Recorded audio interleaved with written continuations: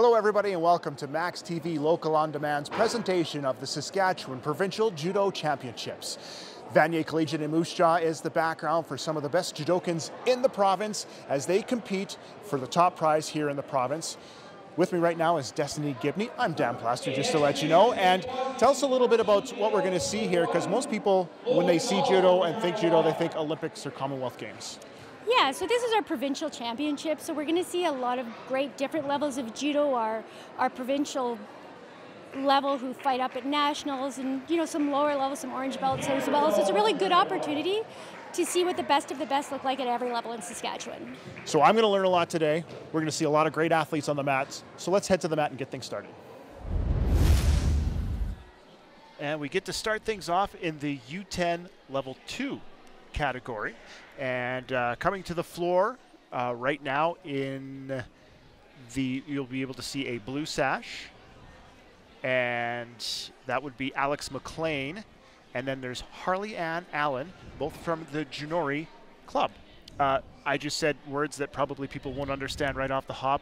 Explain the blue sash as you see it go on.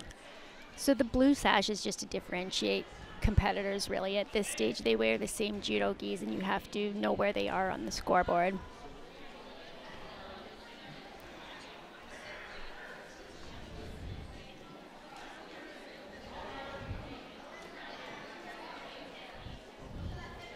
And as in judo, everything starts in the stand-up, correct? Yes, it starts with the stand-up and getting some hands-on to grip your opponent. So at this level, what are some of the things you want to see from an athlete? At this level, really, it's just seeing some of that aggression, making those attacks, being brave enough to take those chances like that. So what happened there? So what he did is he threw his opponent for a partial score, and now he's holding her down to try and finish the score off. Now at U10, best of my understanding, they don't have winners or losers right now, so even if he's just won the match now by continuing with the hold down for 10 seconds, but they'll keep fighting. And what indicates winning a match? The scoring system really is a 1 point. I like to say any match in judo is kind of a sudden death and overtime match if somebody gets the right throw in.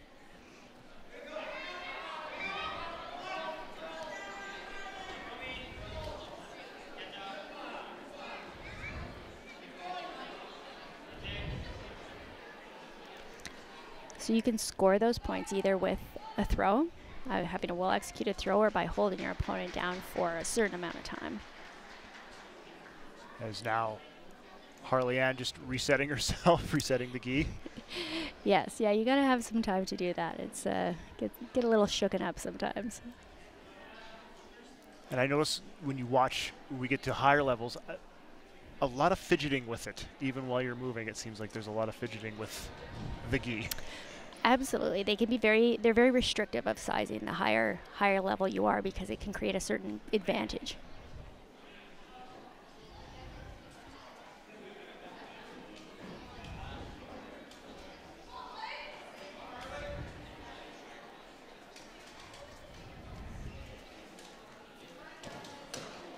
So I know folks at home cannot see it, the scoring. They gave Alex the point, but now they just continue on to finish the round, correct? Yes, that's correct. At this level, they don't have winners or losers. They really just want them to have that experience. But it's important to have scoring so they know when they've been successful and what's working for them and what isn't. And they are now finished? Correct. They're 2 minutes, and what is now there's a coming on process and there's a coming off process, correct? Correct. Yep, you bow onto the mat and you bow into your match, and then you bow out in a reverse order. Essentially, you bow onto the edge of the mat, and then you bow onto the edge of the square to enter the fighting arena, and then you bow right before you fight your opponent. Is it respect to the opponents, the sport, or the arena? All of the above. Yes. I was just waiting for the yes. And we continue on in this category. Natsu McLeod, and out of Avonhurst, in Regina. In Regina, yes. And taking on Jacob Hebert. And Jacob is out of Flin Flon. Long travel here. Yeah, they're very committed, that club, to come all the way down here. Why sticking in Saskatchewan? Family roots. The Flin Flon Club is actually run by Weens from Moose Jaw originally. Oh, yes. nice. And that's one of the questions I will have a little bit later. We are in Moose Jaw here at Vanier Collegiate. I'm going to assume the heart of judo in Saskatchewan. A lot of events take place in Moose Jaw because of our facilities, our dojo, and really just because of the very dedicated people in the Moose Jaw Club who are willing to step up and help out. And just to let the folks at home know, Jacob Hebert is with the blue sash. Yes. And it would be Natsu McLeod without. So there is Jacob as you see it with the mouth guard. And there you see Natsu. At this age, I think they're just trying to figure out, are they just trying to figure out how aggressive they are? Because I think you could be very tentative at this age. It really can be, and especially it's different between boys and girls, and sometimes you have to develop that aggression. You have to give yourself permission to do that. And at this level, how long are the matches? 2 minutes is how long they run them. Though kids at this age would have enough energy for a lot longer. Yeah, it's kind of strange to me that the older you get, the longer they go.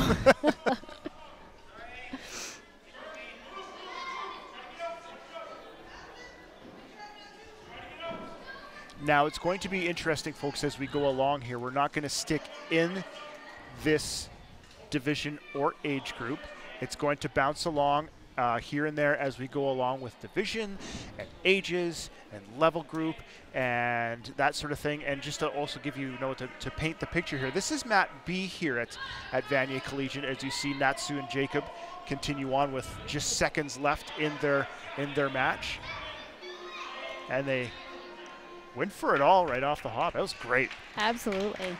There's a lot of action there. There is. Two aggressive athletes. Here on Mat B, there is a Mat A. And so we will keep you up with level, the names. So you at home, if you see your nephew, your grandson, or just a kid you know from school, and that's how we are going to keep up. We're going to teach you the sport. I'm going to learn a lot. Destiny's going to teach me a lot. Get frustrated with me because that's just the way it's going to go. As we see a replay of a beautiful throw, just went off the wrong side, but it's a great effort. Even at this stage, the point is to try to get them off their feet? Yeah, absolutely. Really, it's just using your partner's momentum against them. And now, we're now in the U10 level 1, as we now have Cadence Rempel out of Swift Current against Nora Thiessen, also out of Swift Current. And Nora will be wearing the blue sash. Cadence will not be. So Cadence both have the yellow belts on, and that would be Cadence with the first aggression.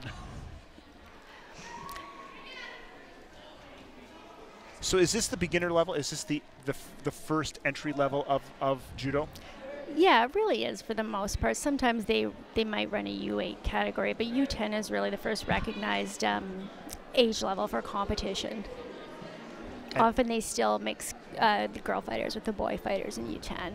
Even still, because the girls will probably whip up on the boys. At that age, the girls are a lot more aggressive, actually. Hey, that's just even noticing how much Cadence and Nora here are just bouncing up and down. When you see, they will stop and yep, yep, and just bounce and go right at it. I love this.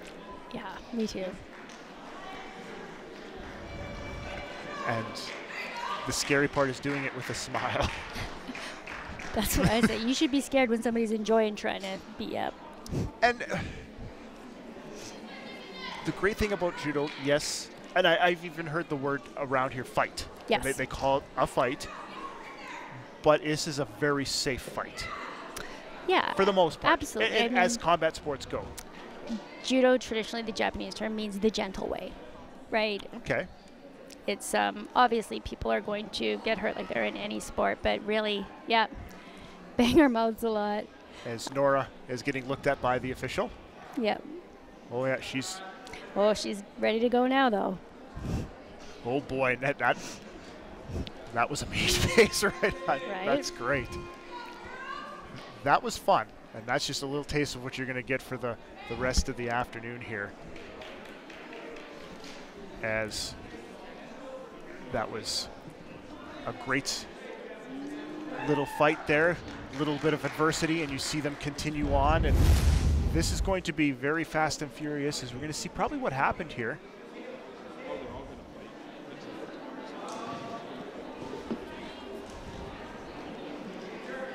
Just tossed to the ground, and I think she probably would have bit her lip or something like that. But absolutely, it happens a lot. Great little replay there. As now we're at the U14 male, 55 to 60 kilo. So these are starting to get up there in ages. We have Thomas Burns from Avonhurst in Regina, and that is him right there in the blue sash. And on the other side, we'll have Elijah Severite, as we're waiting for, don't think Elijah's on the floor.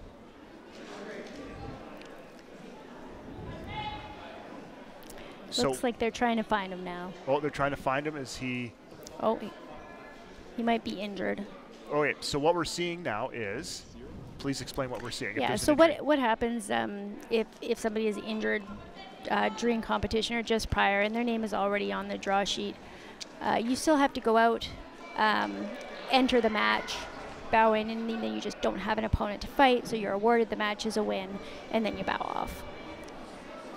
So everything is a battle, but very proper. Everything is proper. That's the Japanese culture. A lot of the, the respect, the composure, it all comes from the Japanese culture. It's composure yet violent. This speaks to your heart, doesn't it? It really does. How did you know? And what did you say? We were talking about off-air, folks, about Deadpool, maximum effort, but there's a term in judo. What is it called? Yeah, so judo, it's actually the theory of maximum efficiency, minimum effort. And that's just meant the point that you are capturing your opponent's momentum and using it against them. You're taking every advantage that you have. Please watch the scores. Your matches are posted. You have to be ready for your matches. As we're just hearing the officials warning, be ready for your matches. Yeah, I think they're hoping to speed it up a little bit. It's hard when you don't have a constant, usually a bigger terms, you have a screen that shows you what match number you're on, but. And that's another thing we also, to let you folks at home know, it is, we're almost in a run and gun mode right now, as we do have Saskatchewan Judo Association has helped us out with a lot of scoreboards, and we got a great camera on the scoreboard, as we're going to have Anna Young out of Saskatoon YMCA, Harley Ann Allen, who we've seen already from Janori, and it is Harley Ann with the blue sash.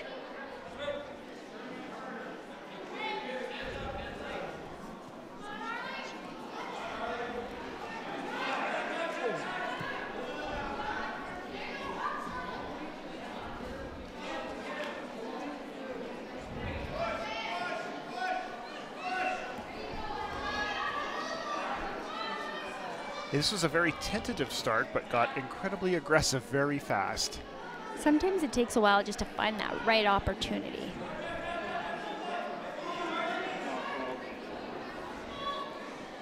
Sometimes they look, so they're also on the mat, you will probably see a look of maybe their coaches as well, and at this level, the coach, what is the coach's job here? Absolutely. So at this level, the coaches are yelling things at them, trying to remind really lots of things, just to attack. It's more basic. Just go get them, right? Keep going. Really encouraging, sort of. Not a lot of over technical advice. But again, this is the U10 level 2, and as we see Harley Ann Allen and Anna Jung, as we see Anna on the top there, and they separate. What's the signal from the referees trying to reset their gi? Yes, yeah, just get them reset. I'm not sure if they might be giving her the full point for that last throw there. And if they did, that's why they've stood them up to restart the fight. But again, as you mentioned, at this level, this is just them getting mat experience. Yes, exactly. But even not just mat experience, to go through at this age, get the nerves out going through a provincial competition, because this is incredibly different. I'd love to say you get the nerves out, but you never get the nerves out. But you get a routine. You get your way in. You just go through everything, so you know kind of what's going on. So then there's only a certain amount of nerves. You just deal with the nerves when you get to the higher level. Well, and that's it. And you just learn that despite the nerves, you persevered, and so you know you can continue to do so. As that was Anna Young and Harley and Allen in the U10 level 2. And we're going to continue on in this division. As we say, we're going to flip back and forth as things go on. I'm just moving on here. It looks like it's going to be Natsu McLeod and Alex McLean that will hit the mat as the saw the last competition there finish.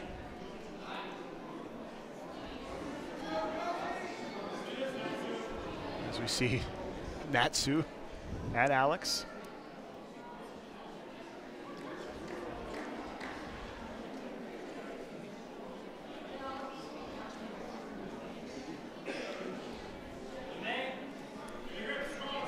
And what did the official yell to get started?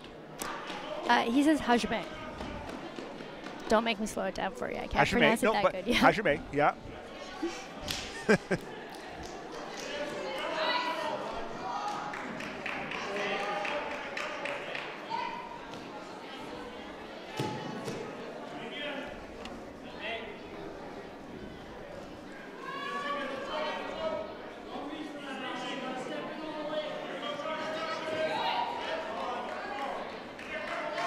So when you see the official raise his hand up, is that? So that's a full point. That's what we call ippon. It's a full point, and at a higher level, the match would be over at that point in time. But at this level, they just reset and start again.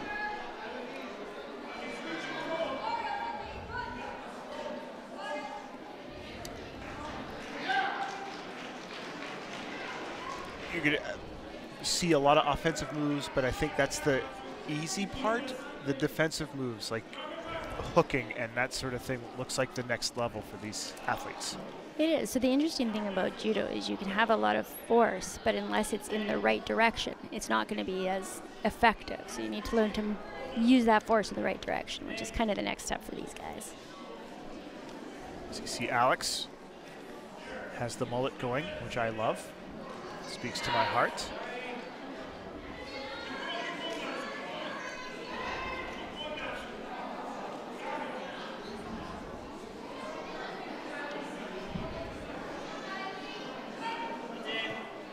So what would you say to an athlete that is watching this, or even this is their buddies from school fighting, and they want to get interested, and you're a tentative parent? What would you say to that tentative parent? Really, I would say this is just a great set of skills they're learning. You have to be brave to go out there and fight somebody. And at this age, just to develop that bravery and that resilience beyond the athletic abilities, those personal abilities are really one of the reasons I love kids at judo in this age. So we get to see a replay of Natsu and Alex. Alex very aggressive during that match. As we are going to jump in age a lot, as we're gonna, I would assume this should be some fun here. Yeah, this will be a great match.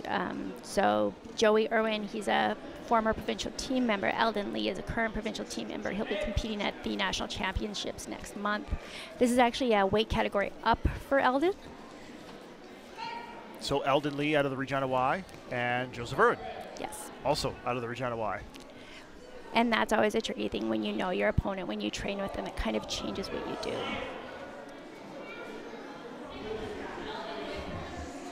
So this, what is different between, other than facial hair and a lot of strength, the difference in between what we've been seeing to this? Well, so night and day. So you see a lot more gripping, breaking grips, fighting for that instead of just grabbing and going. They're doing a lot more work trying to set up very specific attacks that they do.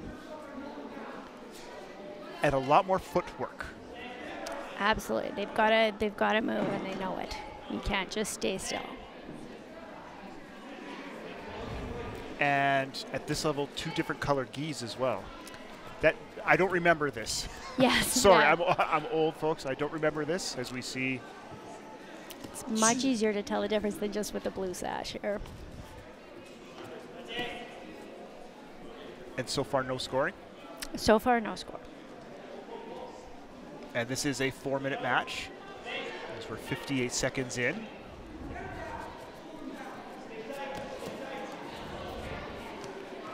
Joseph is in the whites, Eldon is in the blue. I hear you say you called it Joey. Probably his mom called him Joey, that I just heard from the crowd, so I will now call him Joey. Yeah. And Joey's he's very strong. He's a very strong fighter for his, just in general, and for his size as well.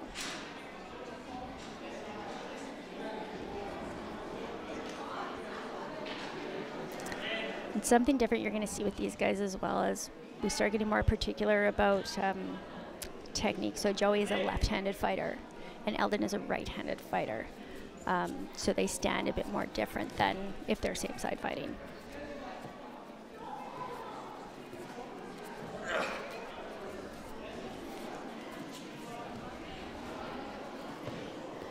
There's a few other things that people will probably see from international competitions. They will see yellow cards. They will see other sort of things flash up and across the scoreboard. What are some other things that people would need to know as we see Eldon here get back in?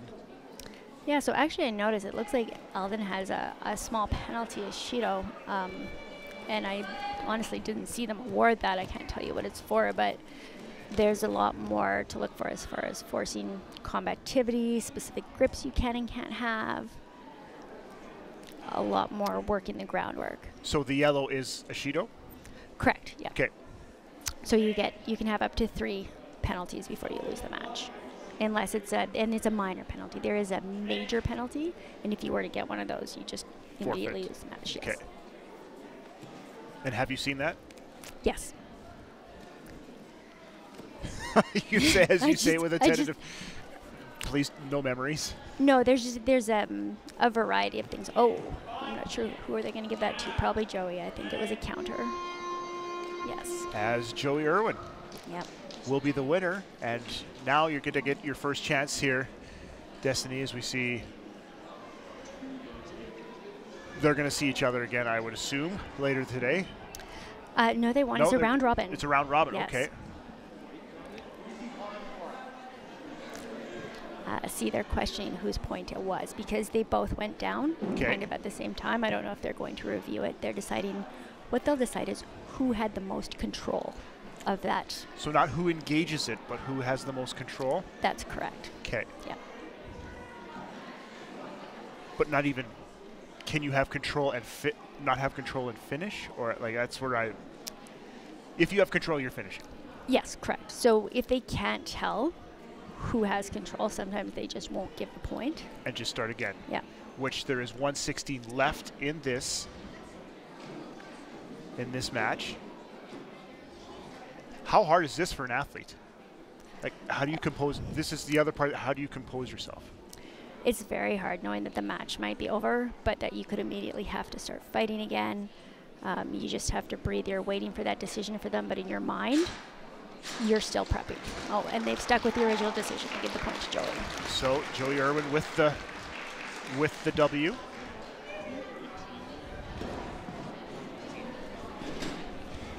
As we gets the congratulation as we're going to see this right here. Was it pretty obvious to you that he engaged? Yeah, so that wasn't what he got the point for. That wasn't the move. There was a subsequent move that he scored with, where he essentially, Eldon went in for an attack, and Joey used that momentum and countered him. Okay. And we're going to continue in this U18 male 66 kilo. And in white, Arthur Lazinski. And he's out of Lloydminster. Aiden Smith out of Amherst in Regina in blue. So what he's done right there is give him a Lazari, which is a half point. You can get half points in these matches as well. And 2 half points will add up to a win. To Arthur. Correct. So Arthur Lazinski has a half point. And he is the shorter athlete. Much shorter. But great technique, though.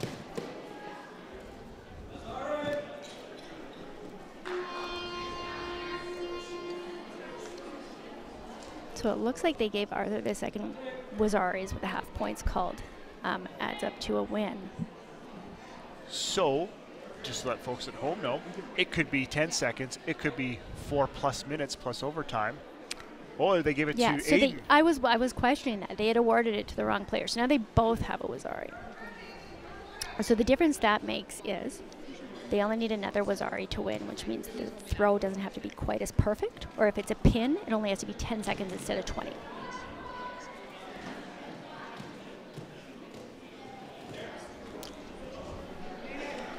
You were going to say, was that close? It was close, and it was. I heard Coach just Brain go off. Didn't look comfortable. That was Coach Brain there going off a little bit, so or athlete brain. Yes, exactly.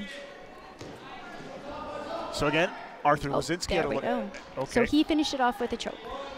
So the opponent tapped. So that is tapping is given up, and that's the end of the match.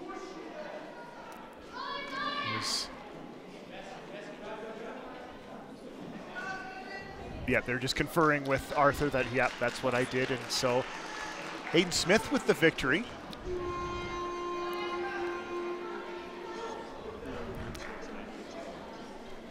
And that was a quick, at this level, things can go quick, as we're going to see a few of the highlights here from this fight.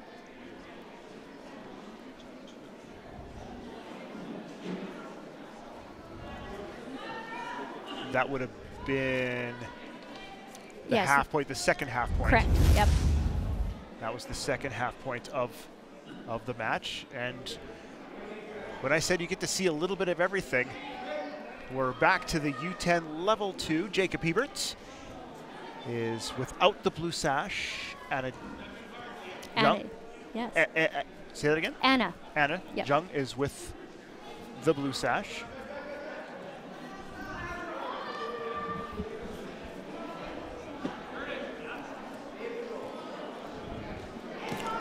Wow. That was beautiful. The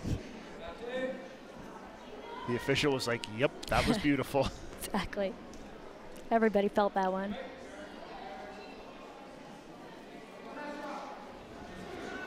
Just think when they're older and they get a little heavier, that's an earth mover. There are many times you feel the floor shake when it's a good one.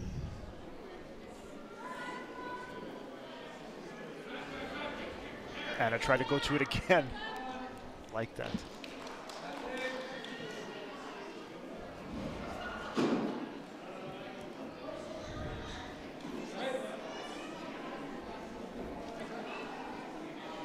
That is an intense look.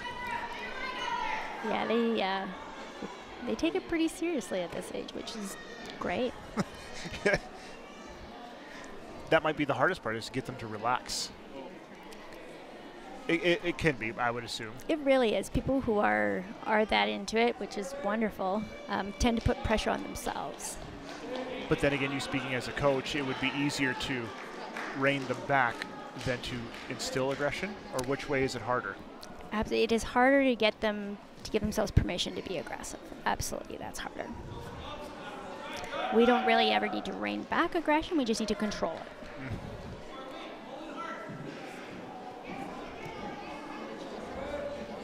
So Anna Jung out of Saskatoon YMCA. And Jacob Hebert, we've seen out of Flin Flon.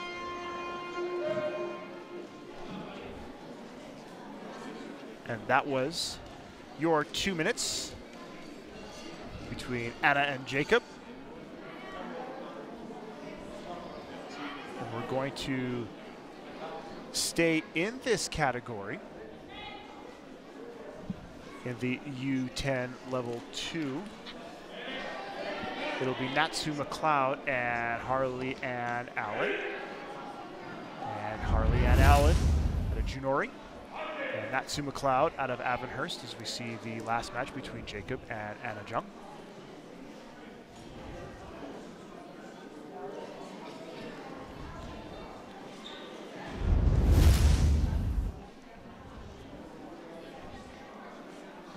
Now, Saskatchewan has had a lot of great judokins, and Canada Winter Games were just recently as well, were they not? Yes, they were. And how successful was that for Saskatchewan athletes? Or how great was it for Saskatchewan athletes there? It was really great. They had a fantastic experience. We brought home some medals, some 5th places, and really just made all of Team Sask proud.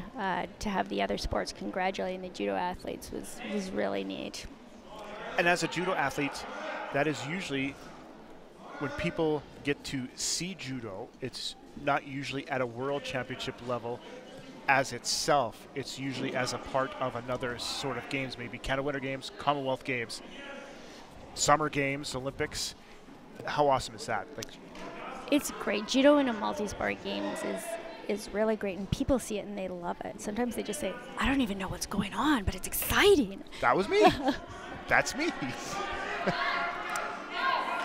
And that's why when I came to you and I've seen the Commonwealth Games men's gold medal, and it was 2 judokins from Toronto, which is they told me it was rare, but it is. So Canada where is Canada at the level right now?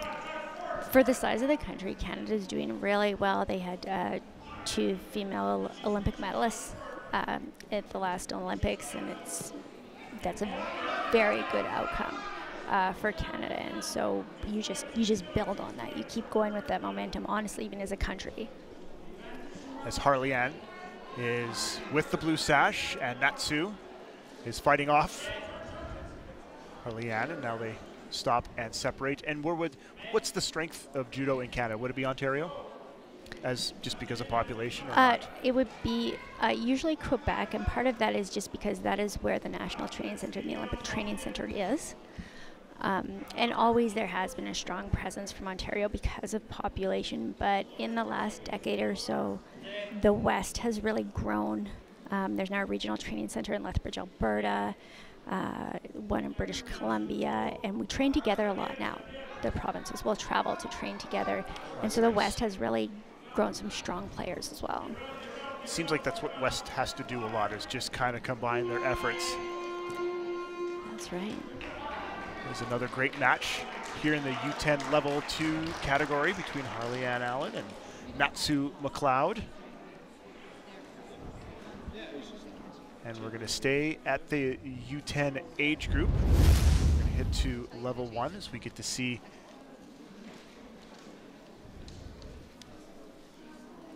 the last little bit of that match as they head to the floor.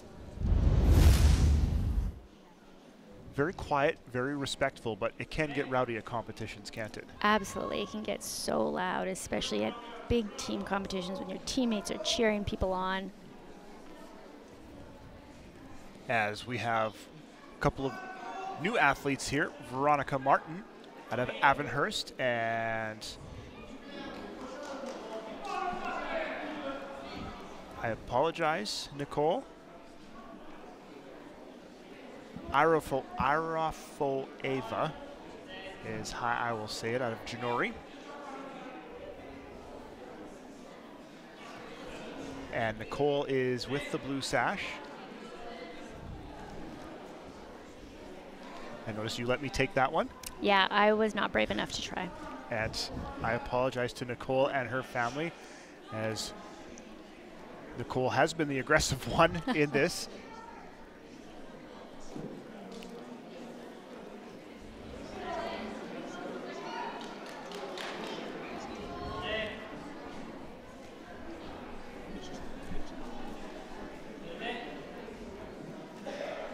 Not that time, that was Veronica coming right at.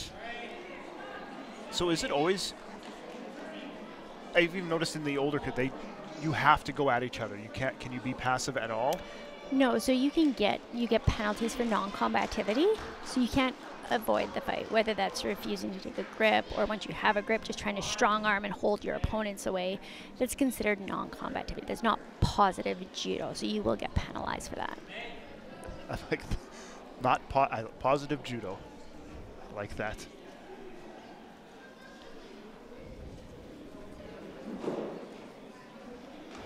That's Nicole and Veronica finishing off the last few seconds of their match in the U10 level 1 category. As again, no score being taken in the U10 level, as they would just get the mat experience.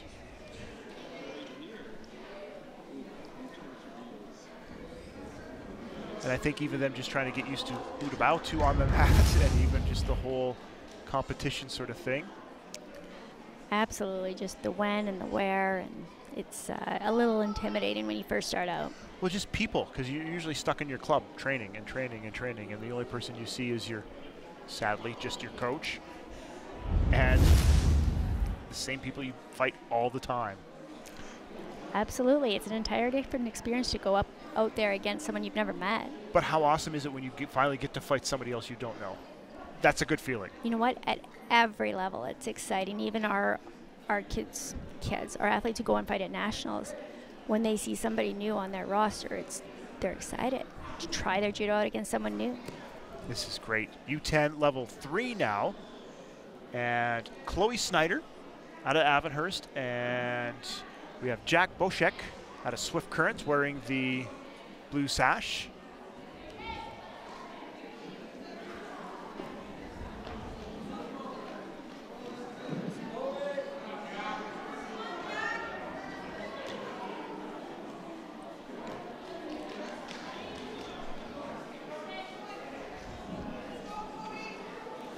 Jack is looking up at something. I think he's maybe watching the time clock. Don't look at the time. No, that's what the coaches are there for. Don't look at the time. Yeah, please don't look at the time. But doing that does show you he's an experienced fighter. In that he knows that he has to hold her down for only a certain amount of time to get the point. Oh, okay. Now yep. Okay, so there was a method to why. Yes. Okay, yep. So he was looking to see how close he was to getting that point.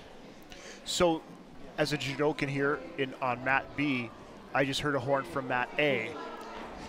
Does sometimes that get a little lost, or you're just focused on the fight? Every once in a while it does get a little lost, but not too often. Usually you are just focused on the fight, and the surroundings are so loud that it's even hard to hear when you're engaged in the fighting. Probably just that gray whooshing sound is going. Yes. Or you've expended too much energy and you're just telling yourself not to die. Don't. Exactly, you're focused on one thing. Yes. But there are a lot of athletes who don't necessarily even hear what their coaches are saying because they're just so focused. I would assume that would be most. At a certain level, and then when you get to a higher level, that changes again because you're more aware of what's going on around you and you're... The whole when it slows down. Yeah. Because I can't imagine how fast it is here, especially like you have Chloe and Jack here. If you're at this age, at the U10 level 3 category, it must just go a million miles an hour. Yeah, it really picks up. There's a lot going on. Now things are different. Vets, male 1. We have Logan Thiessen out of Swift Current in the whites, Michael Yee out of Regina Y in blue, and this one started at 3 minutes. Yes, they don't expect us old people to go the whole 4 minutes. It's a mercy. It's a mercy. Yeah. So it's not vet male 1, it's vet mercy 1. Yeah, that's right. Oh, wow.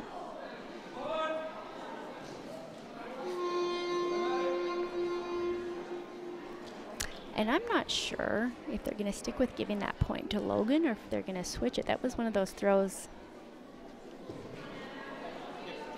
Yeah, there we go. That could have gone either way. It was Michael's throw. Okay, yeah, because he pointed to Logan with the point. Yep. So I was, yeah. So we'll get to see. I'm getting it as we get to finally see what happened here. So. Yeah. So Logan initiates the throw, and then Michael counters him.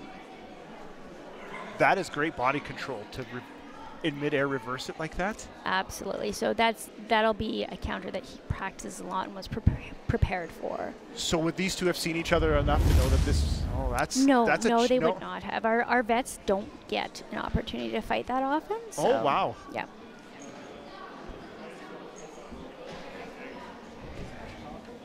That was So that's the thing you're going to see a lot here. It's going to be sometimes quick and sometimes not so quick. As we have the U14 male 60 kilo plus. Oliver Buckman from Vibank and Zachary Kanasevich out of Vibank.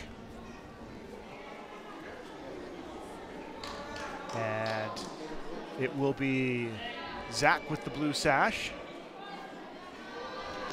And Oliver not. What was the warning?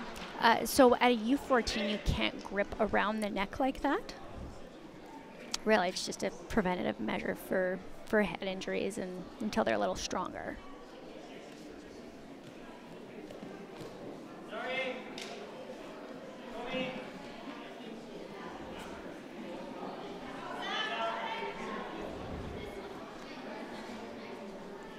So what are they trying to do now on the ground? So Get they're up. well, yeah, one's trying to get up, the other one wants to pin his opponent.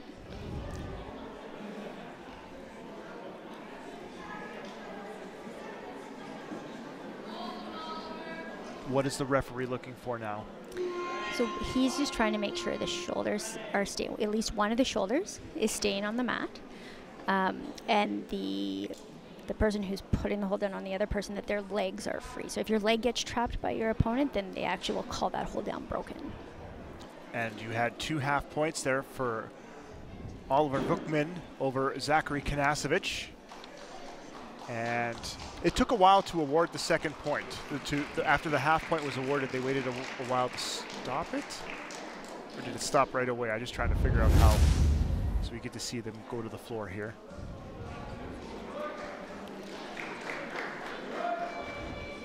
Yeah, so what happened was he got his half point for the throw, and then he started into a hold down, but Blue got out of the hold down. Okay. And then he put him into a new hold down, and that's where that second half point came from. So we have Joey Irwin now from the Regina Y. We've seen him already, and Arthur And Lasinski from Lloyd. Yeah, and Joey's well ahead of this one. Got a half a point. I almost thought it could have been a full point for that throw, but he's getting close to that 10 seconds on this hold down. And that is that. Yep, intense and quick. Goes, yep. Okay. As I said, every match is sudden death and overtime in some ways. And so Joey Irwin with the victory over Aiden Smith.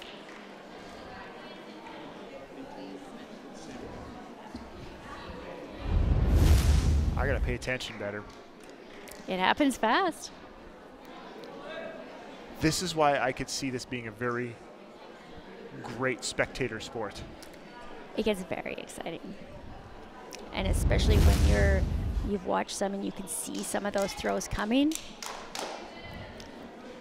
Now we have Eldon in white, Eldon Lee against Aiden Smith in blue in the U18 men's 66 kilo again.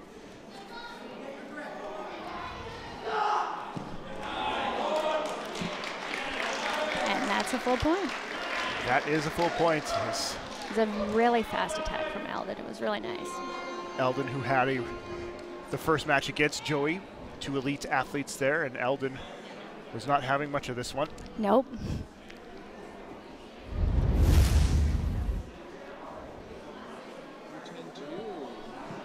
So what is that? So it's a leg hook. But what he's done is he started his entry to the leg hook almost like it was a different throw. And then he kind of switches halfway through to really capture his opponent's reaction. Because Aiden probably anticipated it, and then, or not. So you can mix it up, the chess match. Absolutely. Physical chess. Back to the U10 level 2, Anna Young against Alex McLean. Alex will have the blue sash on. Anna will not. Anna has the yellow belt, Alex with the orange. Do belts matter at this level? At this level, belts do generally just speak to experience. There's not a whole lot that you learn in the different belts as far as techniques that maybe affect your fighting, but it just does speak to experience. But then at the open male and female levels after this age, is there the levels, or you're just in an open competition?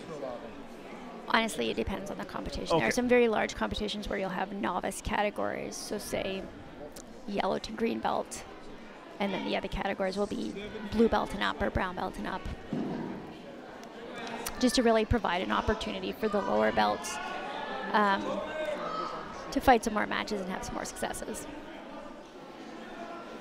As Anna with the aggressive approach here on Alex.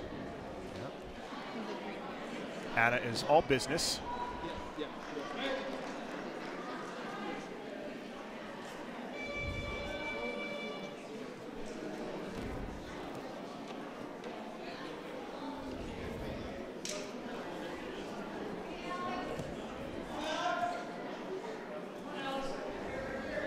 It's Alex from Junori and Anna from the Saskatoon Y.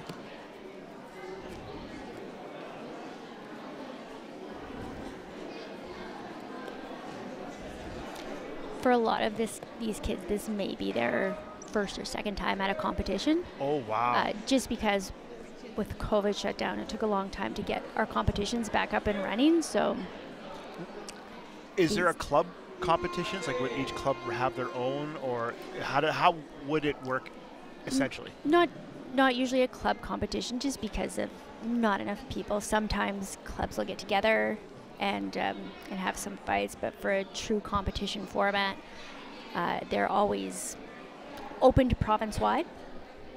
And usually when we're running normally, 4 to 6 a year in Saskatchewan, I would say. And it is a season? At certain levels, it's a season, yes. It's a very long season. But you can't, I shouldn't oversimplify it like that, as Anna and as we're finished there.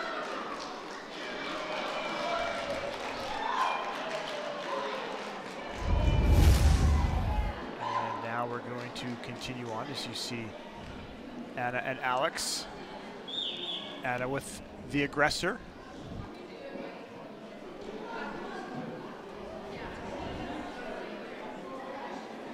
As they also switch out the officials here in every few matches. As we see Jacob Hebert going to go against Harley Ann Allen. Jacob from Flin Flon. And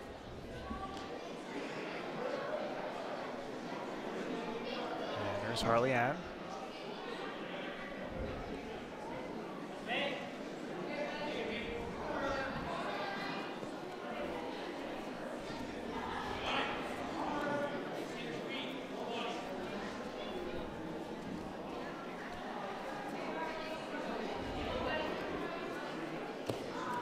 Would you like to see points given at this level, or just to get experience? As an athlete, probably experience. As a coach, maybe point. I don't know. It's kind of half of one.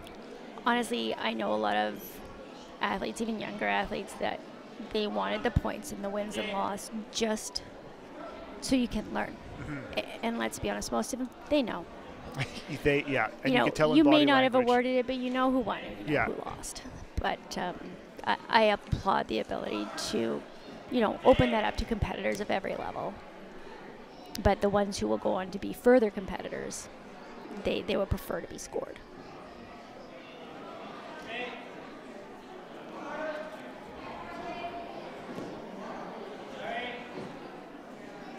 So as a judo competition, as you see Jacob and Harley Ann, with Jacob at the control position right now. They mix there's blocks on each mat, correct? And this is where I kind of got lost in it. I was thinking everything that you were here to figure out what the blocks were. So in this block right now, U18 men, 3 different U10 categories, and then we've seen 2 different U14 male and the vets. And just because of the amount of athletes, probably. Yeah, well, and so essentially also because you need that rest in between matches. Mm-hmm. We've seen a lot of quick matches. What we haven't seen yet are some of the golden score matches. Sometimes when people go 4 minutes, when they go 10 minutes, you need a decent recovery for that. So they juggle the categories so that there is time in between fighting. So unlike a boxing where you could move and run and try to get things away or get away from things. This is a 4-minute blowout. Go as hard as you can. Absolutely. It's pushing your system to the limit the entire time.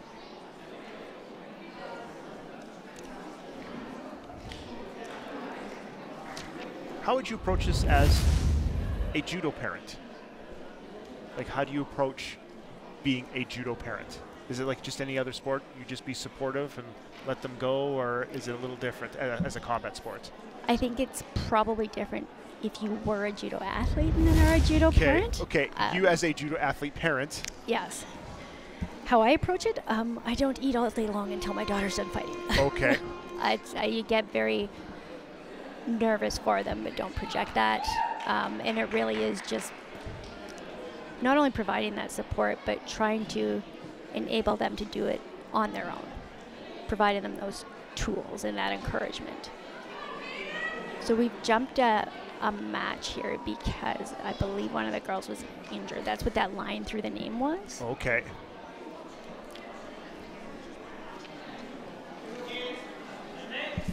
As we're back with Cadence Rempel and Veronica Martin. Veronica with the blue sash, Cadence without, both in yellow belts. Cadence from Swift Current, Veronica from Avonhurst. And we'll get back to the other categories. We're talking about being a combat sport parent. Do you sometimes wish you weren't an athlete? No, because it gives such a much better understanding of what's happening. If you're not familiar with judo, as a parent, I know a lot of parents tell me, they're like, well, I'm trying to help, but I don't actually know what to tell them. I say things, I don't know if they're helping. The parents tell me, and it's, and that's where, in that case, you just provide encouragement. You may not know the sport, but you know your child, right? You know when they're working hard and when they're not. You know when they're struggling and when they're not. And those are the places for the parent in that case. When to push, when to pull back. Absolutely.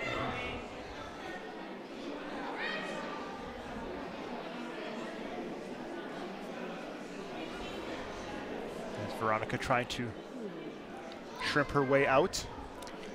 Escaping from a hold down is one of the hardest things. That's one of the few terms I remember, is trying to shrimp. That's right. Get your hands free and shrimp your way out.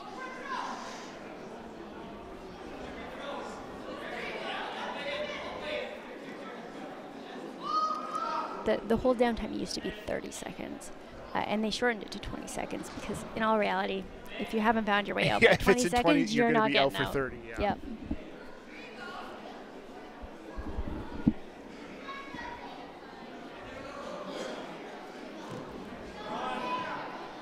It's well done by Veronica. And a smile. Oh boy. They're tough.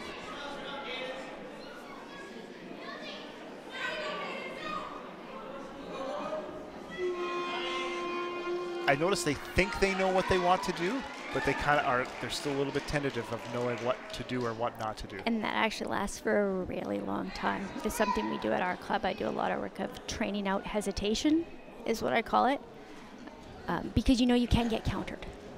And so even though you know what to do, you don't necessarily feel that you're in a safe spot to do it.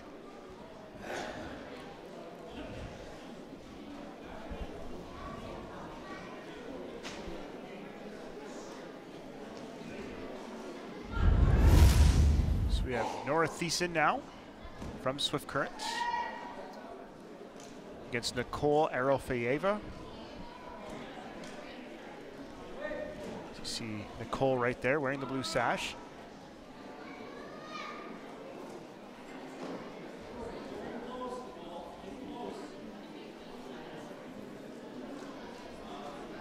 I'm amazed there's not as many headbutts or head clashes.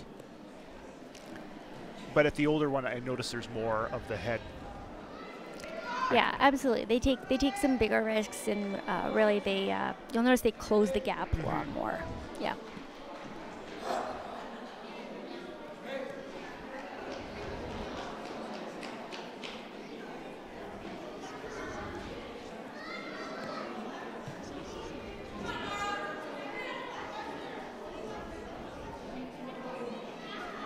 And this is the U10 level 1.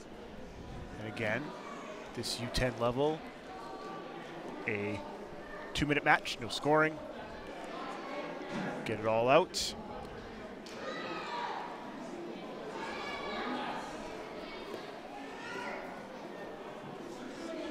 Here in the Saskatchewan Provincial Judo Championships, Vanier Collegiate. Great hosts. This is a really nice venue for this. It really is. How the mats perfectly fit, I couldn't tell you. With a lot of planning. A lot of, yes. And even the judo mats have changed colors over the last few years. Yes, they have.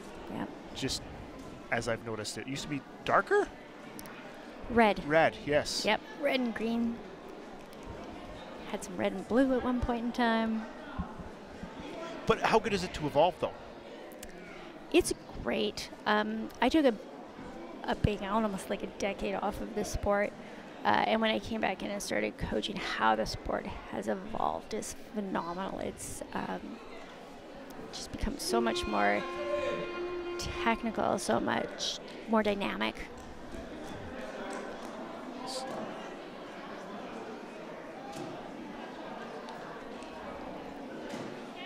So their gi has to be in order before they leave?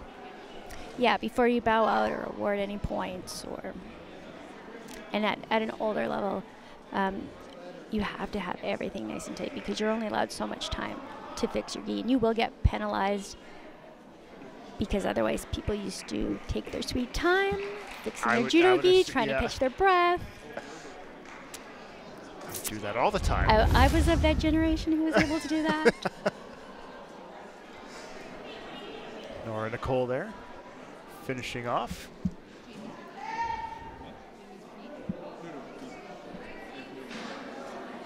With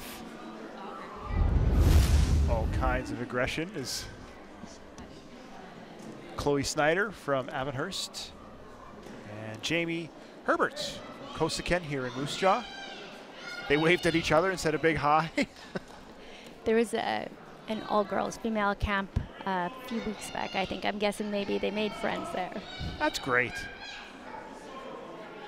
And this is a level 3, same age, vastly different. These seems to have a little bit more. Yeah, so really the levels at U10 are dedicated to the kind of like the size a little bit to the advancement, but they group the athletes as in U10 as to what would make good fighting partners for each other. A lot of it is the size, but some of it is the skill as well. And these two are good fighting partners. Yes, they are.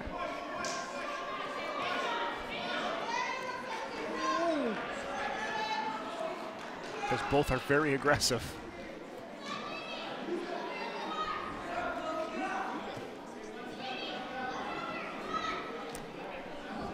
Yeah, they're actually that's some advanced moves for a U10 category. I'm surprised.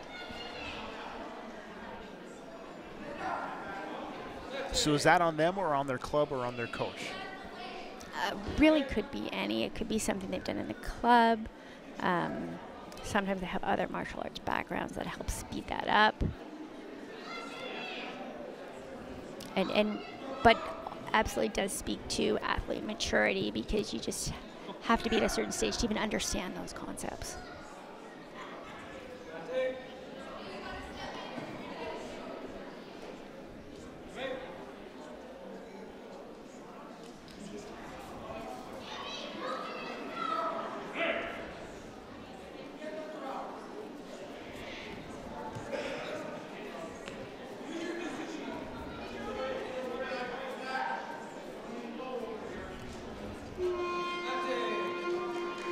Whoa. Oh, there's time. little after the buzzer. But that was great work. Once you get going, it's hard to Yeah, stop. they were like, give me points in a 4-minute round. We're ready to go.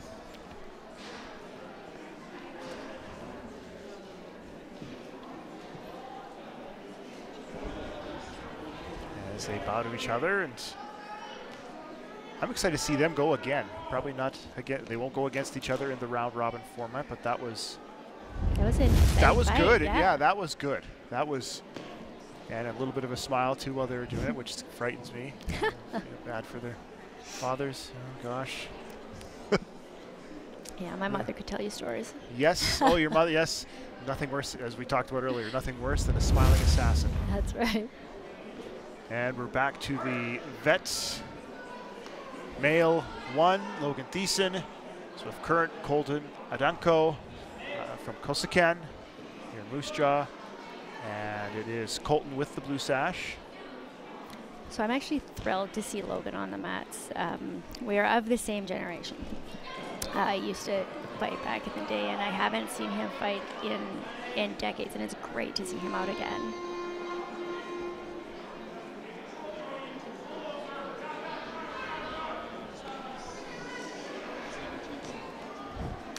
The thing you'll notice about vets is they're just happy to be out there, man. You're like, I'm not broken. Right? It's a good day. I was able to get out of bed as we get to see how this finished off.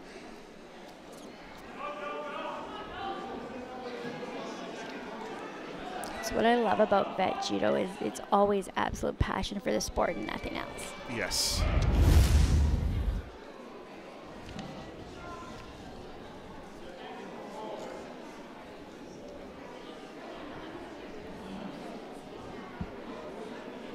So now we are at the U14 male 60 kilo plus. Oliver Vuckman from Vibank. Roan Mateo Ngonu Noje with the blue sash. There's Roan. Looks like a little bit on the defensive end of things. Once you get into the plus categories, there can be a really big difference between the size and strength of the players. As Roan is from Avonhurst, Oliver from Vibank.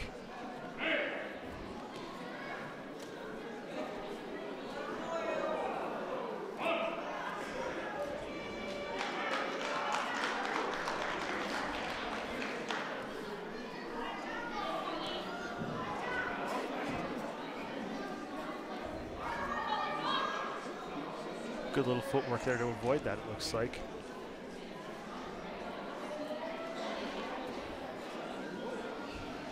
Oliver with a smile.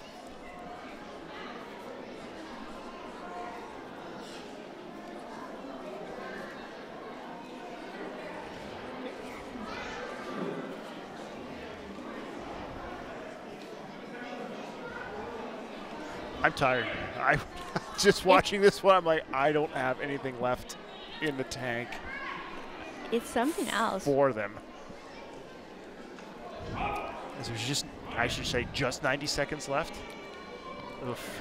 Yeah, and so I can tell when I was talking about their size, because I can tell they're both very strong. I can tell they're struggling with the strength of their opponent, and that's where they're having a hard time creating those opportunities.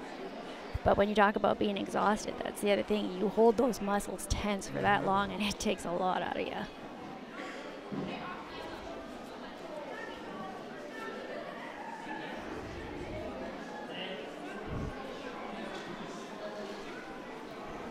So with 60 seconds left here, I think they're going to reset. Reset, fix their gears, and they'll get them going again.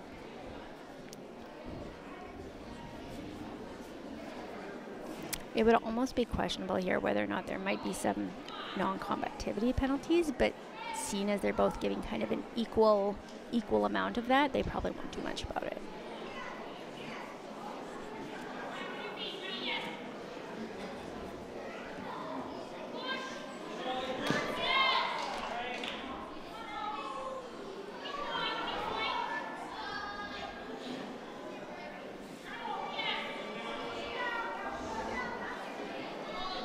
Oliver got the half point. He got the half point. He's trying to get that hold down to finish it off. And it looks like the counter is on for the hold down now.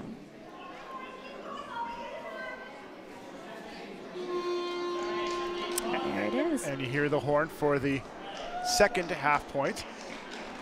That was a great physical battle by Roan and Oliver.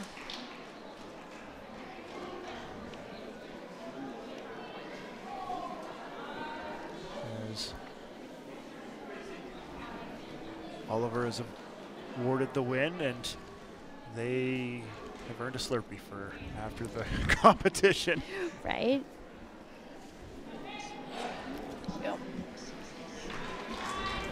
As we're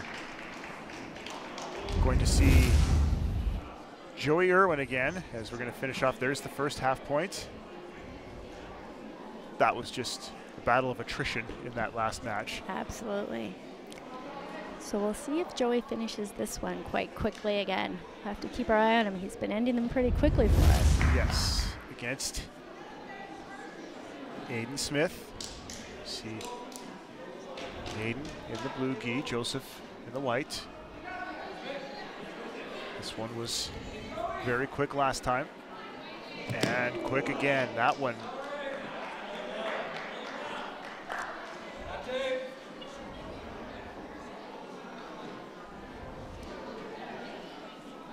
Yep, after being spiked into the mat, he would see lights.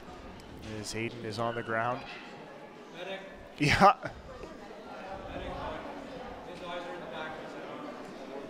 As the official, yeah, we were going to ask for probably some sort of medical help after that. Yeah, absolutely. He was out for a few seconds. We're going to see here.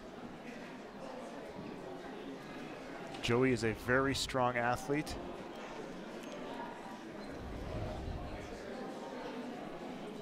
So it's that you want to watch for, is anytime that the head bounces off the mat there. You know, it's always just better safe than sorry anytime. But good work by the official and also by Joey as well. Absolutely. So, you know, Joey went to go into the hold down. You could see his opponent was in pain. And so he let up. And it's a hard decision to make because the refs don't always see that. And then I heard somebody, probably coaching Joey, say, no, go into the hold down. But he was very, very tentative, very respectful about it until the ref stopped the match. So how tough is this for the opposing athlete, for somebody like Joey, that you just have to stand and wait? I would assume this is over. Yeah, usually once you get the medic attention like that, the match is over. I don't know if they'll have to call Joey back out to award it to him or not, but we need to be really safe. So anytime you get that kind of medic intervention, you're not fighting again. Just better safe than sorry as usual. And Aiden probably in his head, he's like, get up, get up, get up, get up. And then the official and the medic are like, don't get up. Just lie there. It's soft. Just stay and get better. Absolutely. Just give it a minute. And it's not always what you think. You know, sometimes it's your head, sometimes you've had the wind knocked out of you.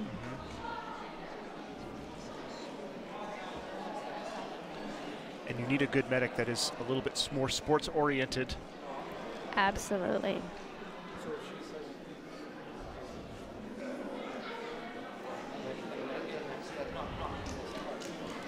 Great work by Aiden. So he's gonna go talk to his coaches. Have some well-earned rest. Yeah. Collect himself, figure out what happened, and regroup. And we're going to stay in the U18 male 66 kilo. Eldon Lee, Arthur Lazinski. Arthur in the blue sash. Eldon without it. Eldon out of the Regina Y. Arthur out of Lloydminster.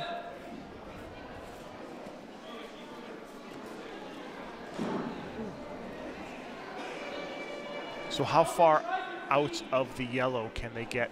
Like right now, I don't know. So if progress is continuing, it used to be as soon as you cross that point, they stop you. But now if there's progress continuing, or even if you're, if you have someone in a hold down or something's happening, as long as you're safe from the other mat area, they'll let you continue.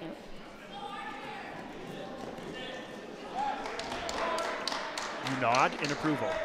Yeah, he was very fast. Eldon was very fast on that attack, and he got his opponent moving towards him so that he could use that momentum and drop under with his throw.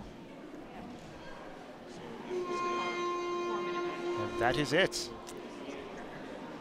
Eldon with the victory. And that's it for that category. That category is now done for the day. That is done for the day, Yep. Okay.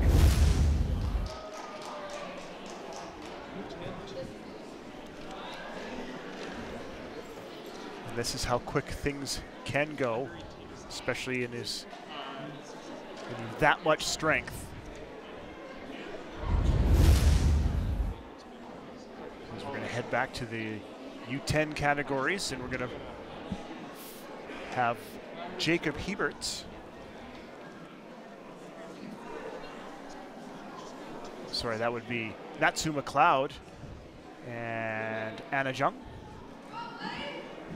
So Anna from Saskatoon, YMCA.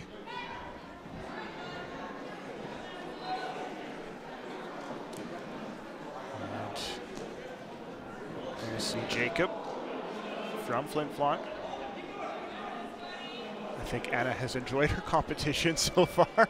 Absolutely, and the great thing about this category is there's 5 of them in it, and it's a round robin. So that means they get 4 fights. They get a lot of fights, a lot of great experience. So all their training for, that's a long 10 minutes in 5 different bouts. So Absolutely. all their training is probably since, I would assume, late August, early September. September is usually when they start. When school starts, usually they run it around schools. So.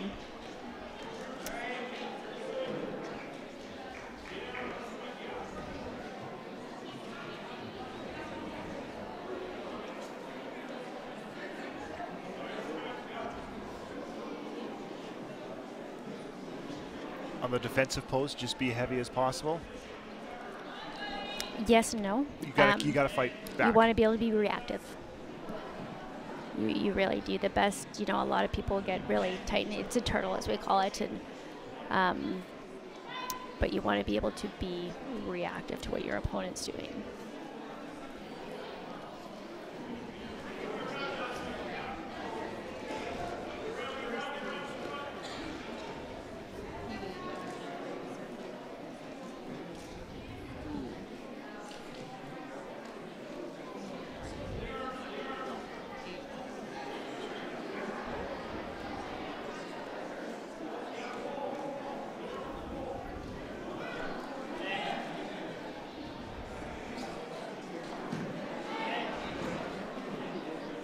I do like the reaction sometimes with the judge. They're kind of, the snap look, I go, they don't really know what happened.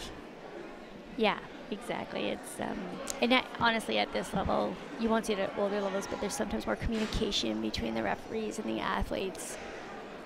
I know the referee's position is not that of a teaching spot, but it can be a teaching moment, can it?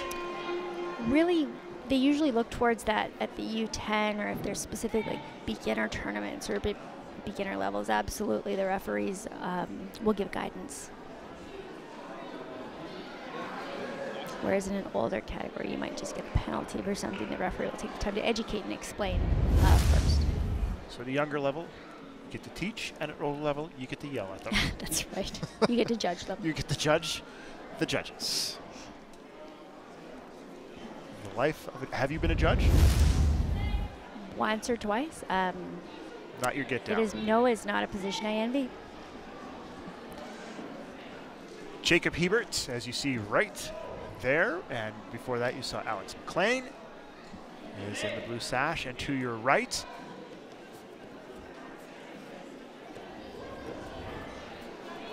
Alex would, I feel Alex in me. Just grit my teeth and hammer. Just go get it. That is my look. Yeah. I am one with Alex right now. Yeah, I love it.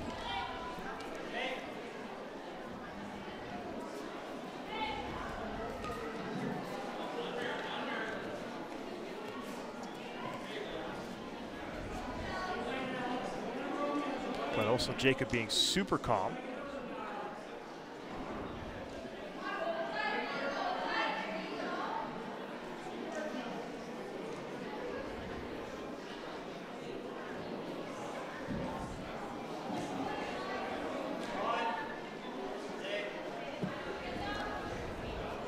The pin for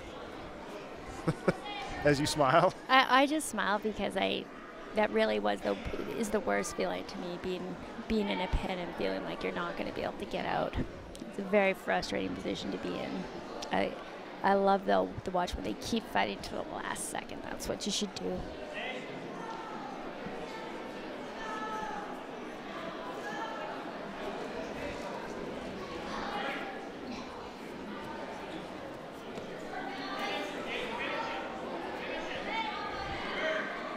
This will be the last bout in this U10 level 2 category.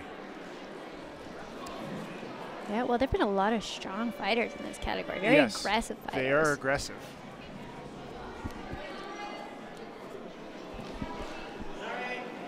And from 4 different clubs, you get to fight some different faces, unless you're Harley Ann and Alex, which you see too much of each other. That's right. But everybody else get to fight somebody else, learn somebody else's different style, how you do all of that. That's great. Jacob Ebert and Alex McLean get to finish off that category.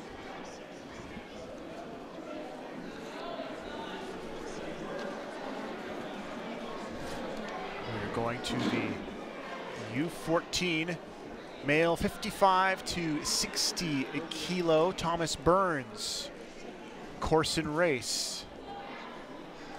This is their first and only matchup because both were injuries, I think. Yeah, I believe so. I believe maybe it was Elijah Severite, yes, out of Avonhurst, whereas you get to see the last finish there of 2 aggressive fighters. So now we get to see Burns in white, Race in blue. Get it all out. It's the only time you get to hit the mat.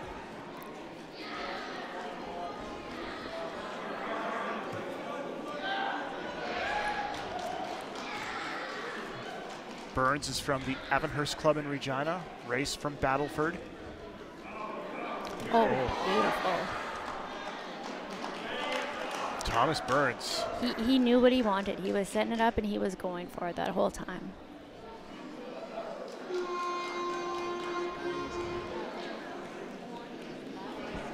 They're the awkward, unlike the veterans, they're the awkward age of, do I really shake your hand? Do I, don't I? But that was great, nice work. So we get to see how that finished off. As you said, he had it set up.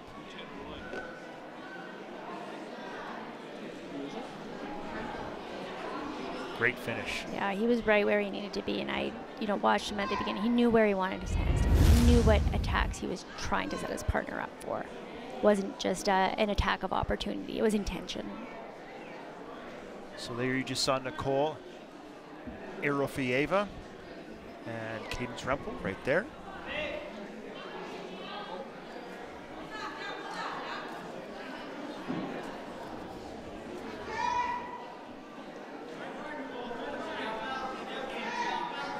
This is U10 level 1.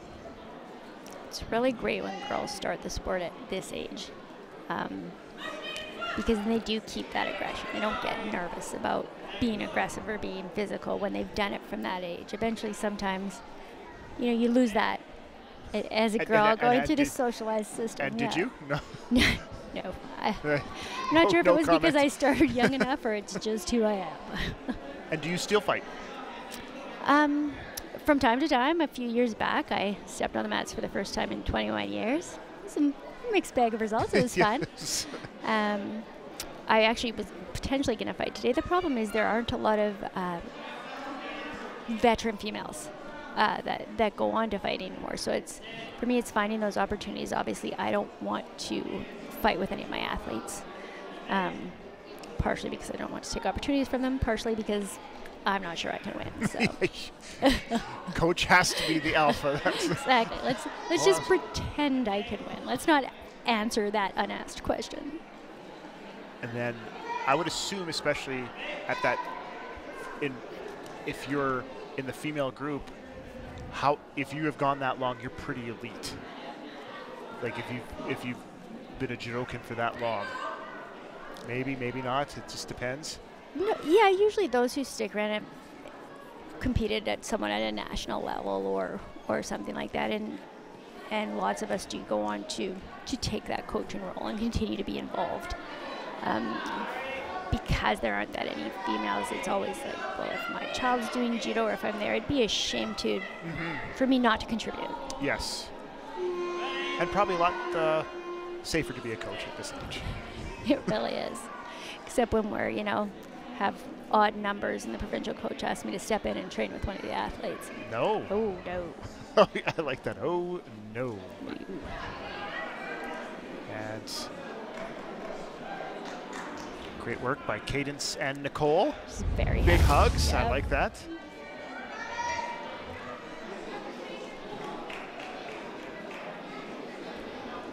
Again, smiles all around while fighting.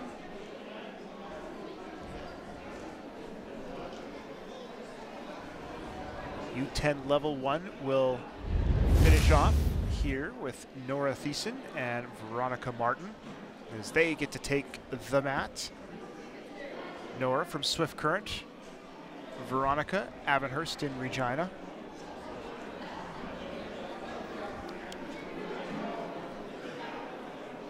I don't want to insult them to say they're adorable, but they are adorable. And deadly. Yes, adorable and violent. Exactly, my two favorite things.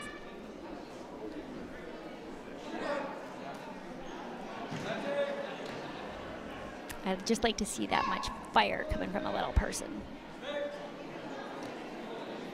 And they just go right at each other. Absolutely.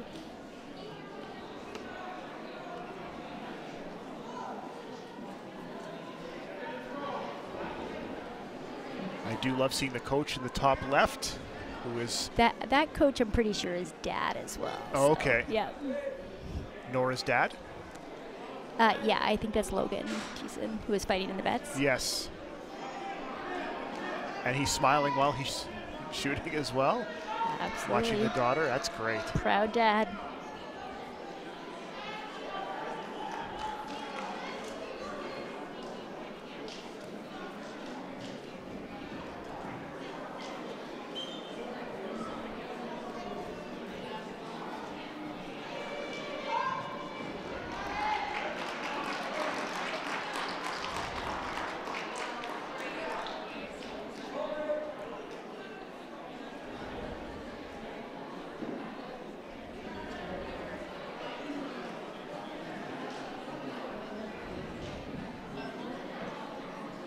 As you say, the worst part is happening right there.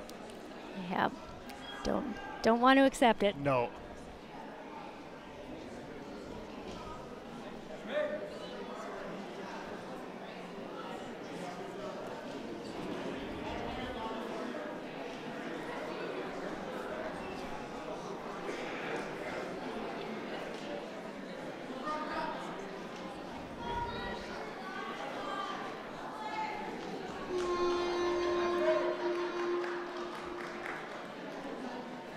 That was a fun way to finish that category, the U10 level 1.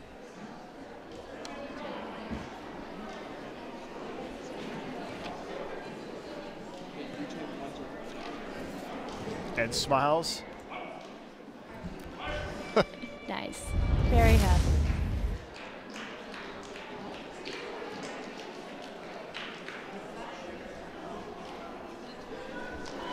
Now back to the U10 level 3. Jack Boschek and Jamie Herbert. We saw Jamie and Chloe Snyder have a great battle between the two.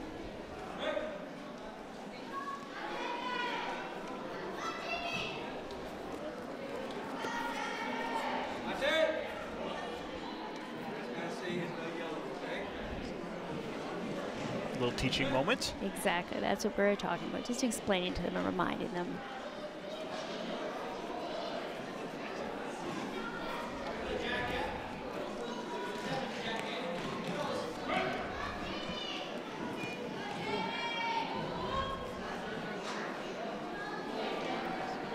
So this is what we were seeing before too, when you notice the bigger weights, that strength there really makes it harder to create those opportunities to attack, and that's what they're combating with there.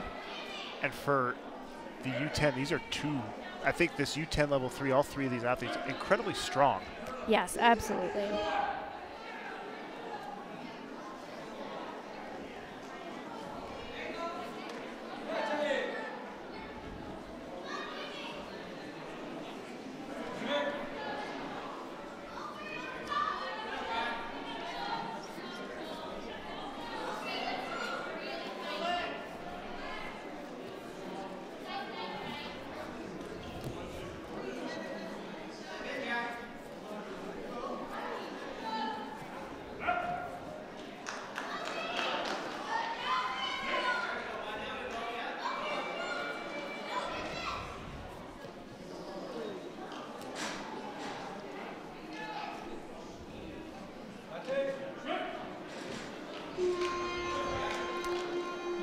time. That was, yes, two very strong athletes.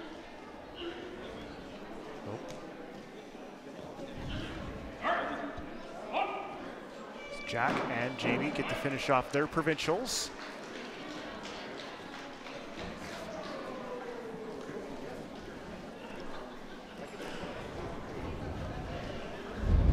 Fun and very tough battle. That category was tough between those three. It really was. They were well matched. Mm-hmm. So we get to see the veteran M1 with smiles before they hit the mat. Michael Yee from Regina Y, Colton Nadanko from Kosikin. And Colton with the blue sash. Now, if you want to talk about strength, Michael is a very strong competitor. So it'll be a very challenging match to, to have to fight a brown belt and a strong competitor. Zoltan Nadanko. So what I expect that the ref is explaining is just because Zoltan is an orange belt, there will be no chokes or arm bars or anything on the ground. Okay. Because you don't engage those until you're a green belt. So they're just reminding the brown belt that that's not. And for Zoltan, will that be the next for him? Yeah, yes, he'll go up to a green belt next. And yeah, that opens up for chokes at that point in time.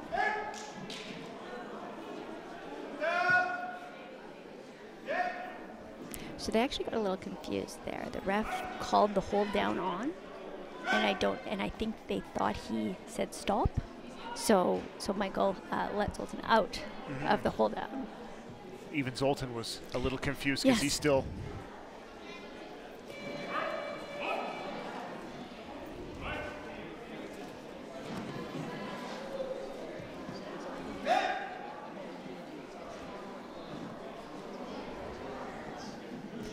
A lot more officiating going on. Yes, and this is a very experienced referee. So he's just given a Shido, and I believe the signal I saw him give was for a gripping. He was gripping with two hands on one side and not using it for anything. That's what it looked like the ref was saying.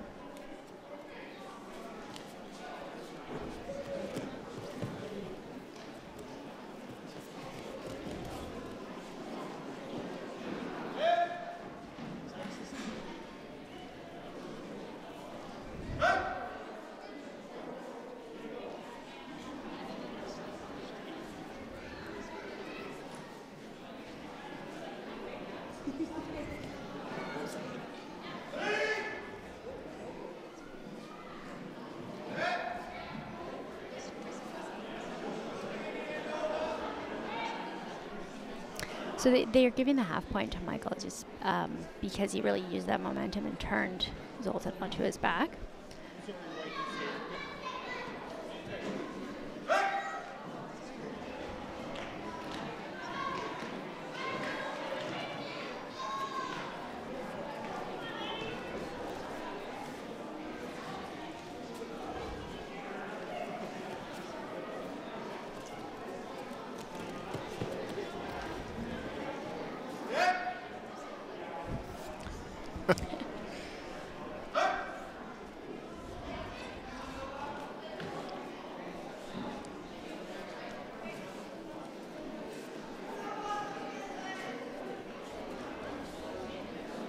Yeah, this is,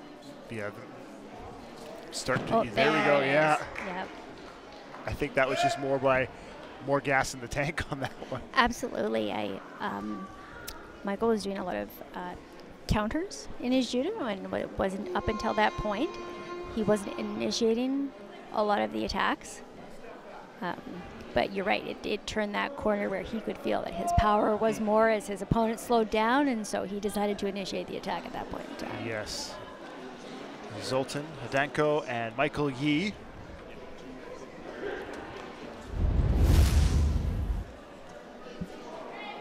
They're very entertaining too, with those two fighters. Anytime you have a fighter who does a lot of counters, it's more of a tense match because it could turn on a hair. Is that just a style or an experience, or what would it be? It's both.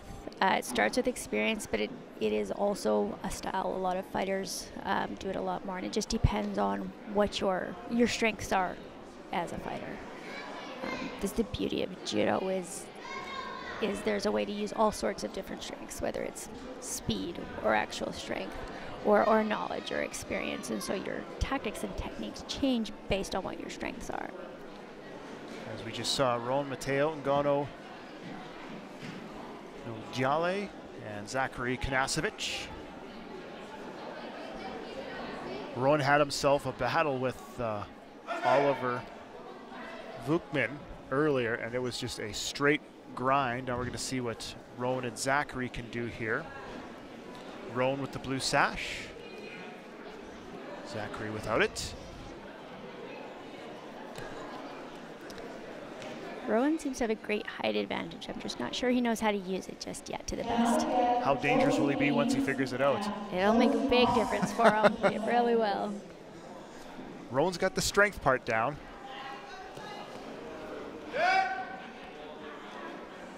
And he's calm. He is. Yep. He's not getting. He's not making reactive moves or. So he's talking to him about stepping out. Okay. So now he's got a penalty because he stepped out of the square to avoid the attack. Okay. And so that's what you get the penalty for.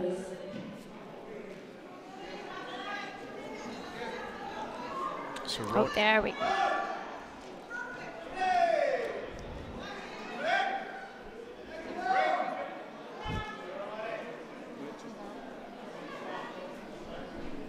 So he got the full point there, but he wasn't understanding what the ref was saying. He just kept going. Yeah. You say, Rowan, you got it. You're good, buddy.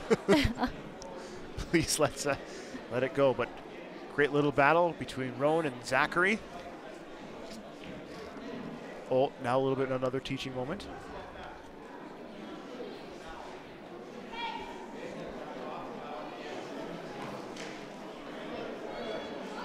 And I think even these two athletes were not used to having a high-level official like that too. They're just they're both a little startled right now. Absolutely, and that in itself can be intimidating sometimes. As we get to see how Rowan finish things off here.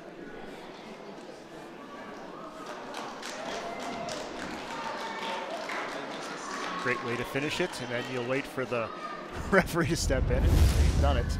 That's right. Back to the senior men's 66 kilo.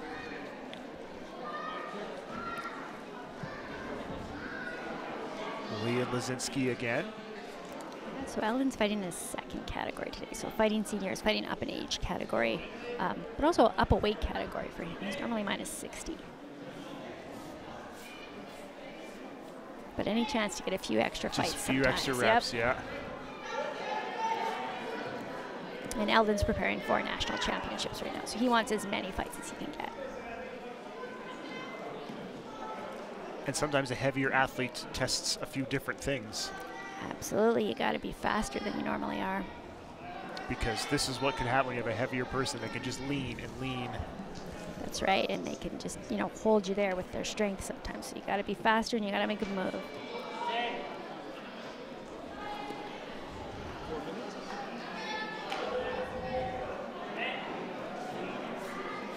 So again, Arthur out of Lloydminster, Eldon from Regina Y.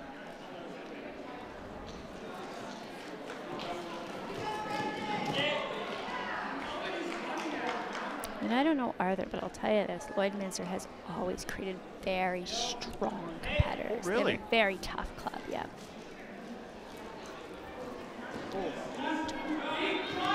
See, there's the coach in me. I was going, drive, drive, drive. And you heard it from the coaches as well? Yep.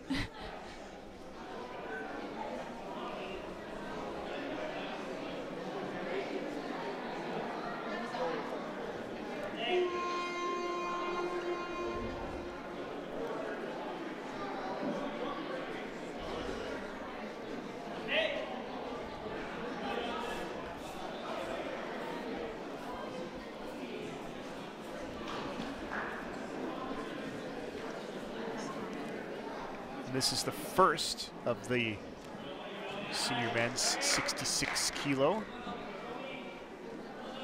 As we're getting into the second stage of this Mat B action. This one a little bit more condensed.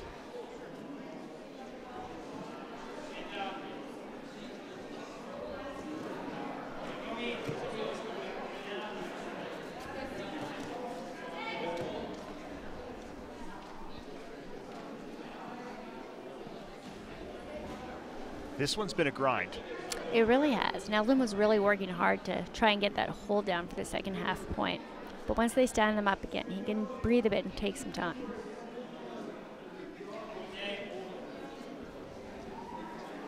So, at what point do they tell him to get back up? When they see no progress. Okay.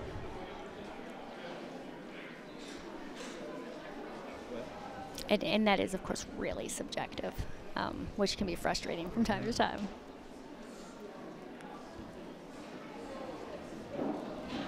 We have a 3-minute tie, the 14 and 16 female plus 63. There will be a tiebreaker match. It will be match A95A between Josie Weems and Josie Mawson. Match A95A.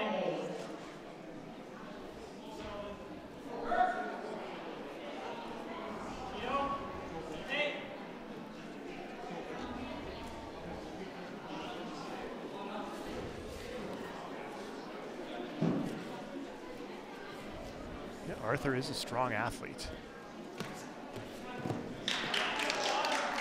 As Arthur finally is taken to the ground.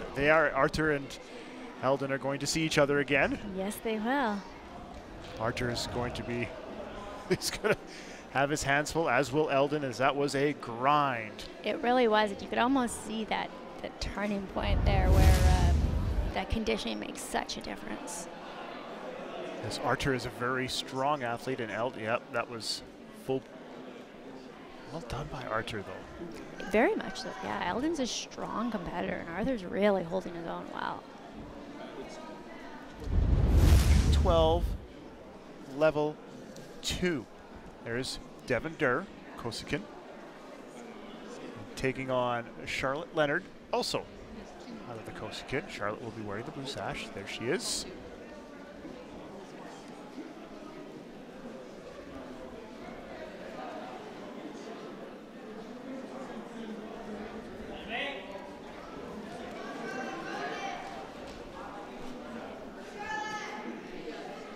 So will this be the same as the U10? The 2 minutes? But will they score points here? Yeah, I believe at the U12 now they are awarding their winning or losing the match. We'll see. We'll see.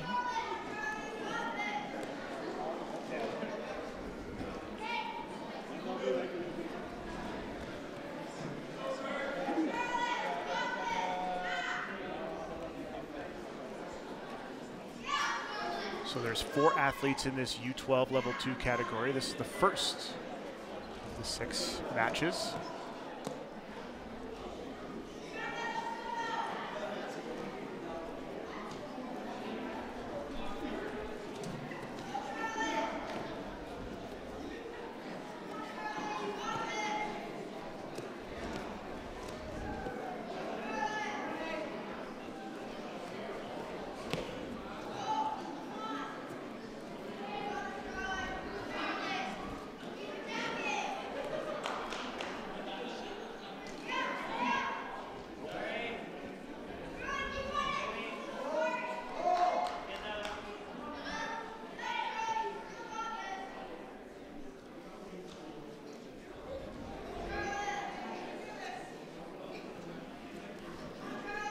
Good work by Charlotte.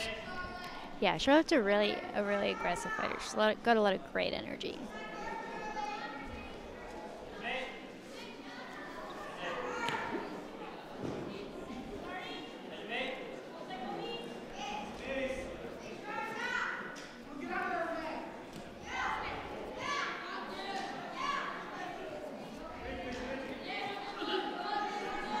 At this stage, these fighters are really just trying to learn to recognize that momentum, when their partner's momentum shifts, when it's the right time to do that attack. Oh, that was beautiful. And that was it. So that was a really well-timed attack by Charlotte, and she might not even know that Really? she did it. It was a very She's- instinctual attack. Oh, okay. Yeah. It's part of what she practices, and so it just kind of came out. It wasn't super planned when she did it, but that's what practice is for, right? You see Charlotte and Devon. Here's how it finished. Yeah, it was beautiful. I think she was surprised even herself there. They're both looking at who did this. Jacob Heberts making the move up an age level, taking off Conrad Gottslig from Control Judo. Jacob from Flin Flon. He was also at the U10. Yes, he was.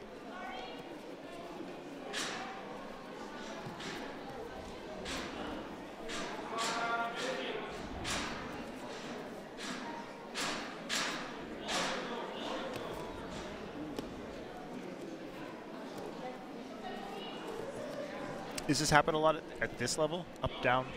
Like, Yeah, okay. absolutely. It's really because the attacks are less controlled. There's a lot more falling involved, whether you're the one being thrown or trying to do the throw. But there's also not as much commitment to sticking with the groundwork once you're in it, because they just don't have as many ideas or tools in the groundwork. So lots of times they just get back up to start fighting. When does the groundwork really get taught? Right away? Right away, yeah. Okay. And do athletes find themselves better on the ground than off their feet, or is it vary on the athlete? It's very on the athlete. It's fighter dependent. It's often club dependent, depending on how much they focus on their club. There's a lot of kids now in judo who have a bit of a jiu-jitsu background, so sometimes they're maybe more comfortable on the ground than other fighters. So the skills overlap with each other? They do to a certain point, because with throws in judo, how you win in an instant with an ippon, there's still just much more of a focus on that in judo, and that's why if you see fighters who come across from jiu-jitsu, they are happy to stay on the ground, focus more on the groundwork. Which mainly puts it on the ref to get back up. Let's do this again. Absolutely.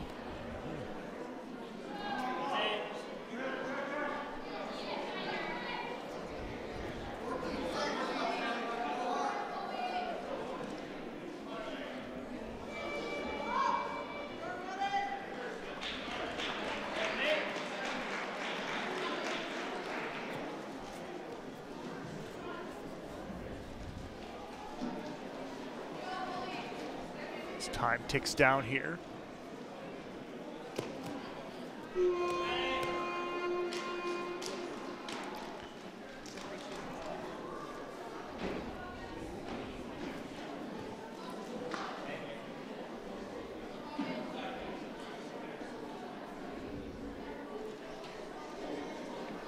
So there are no points there. So what that was a decision. So in U12, if nobody has any points, if there's not a winner, the referee will decide. They'll make a decision on who is being more aggressive, who is showing more judo, that sort of thing, who is the dominant fighter, and they'll just make that decision at that age. And he awarded it to Conrad. Yes.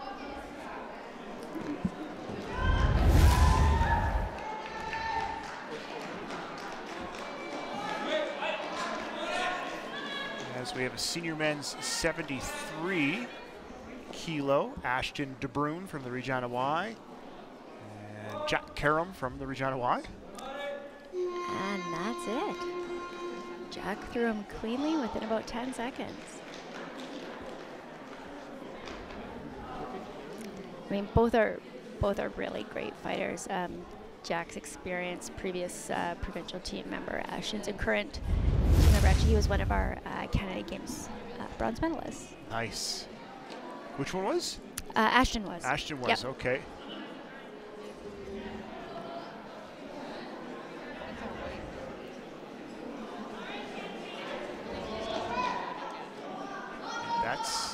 that was quick, folks. And now we have an injury as Jesse Halverson from Cosican and Riley Stang from Saskatoon YMCA. There you see Riley, but Jesse is injured. Jesse's injured, so he won't be on, so Riley will just bow on and they'll award the match to him.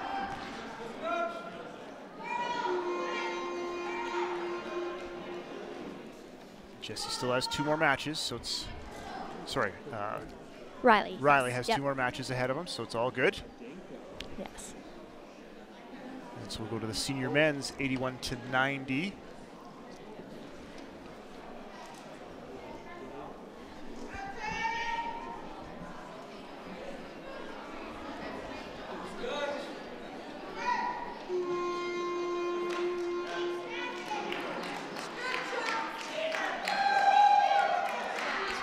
Been an injury as well. We don't have it scratched on our sheet. That was a bow on and bow off. Yes, so there would have been Zoltan, who saw earlier, had the concussion in the earlier battle. In the last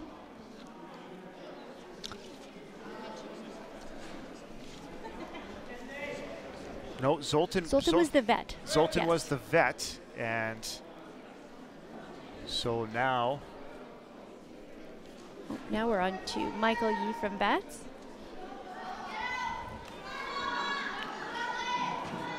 And Tony Shochuk, also from Regina Wise. Yes. These 2 fellows are from the same club. So this will be a club battle.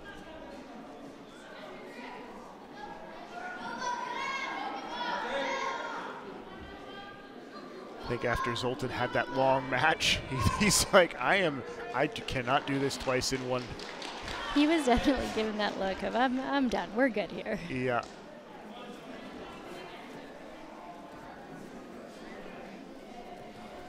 Michael Yee very calm. And that's part of him being doing a lot of counters, right? He's biding his time. He's assessing what his opponent does.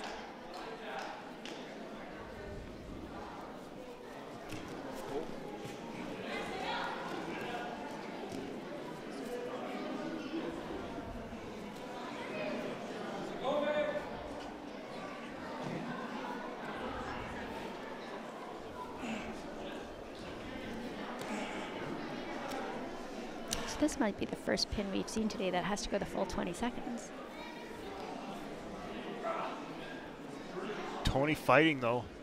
Almost slid out, and that is it. There it is.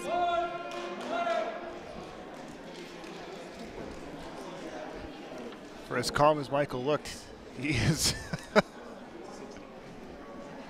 So you have every single one of those muscles tensed when you're holding someone. Face muscles, every muscle. That's right.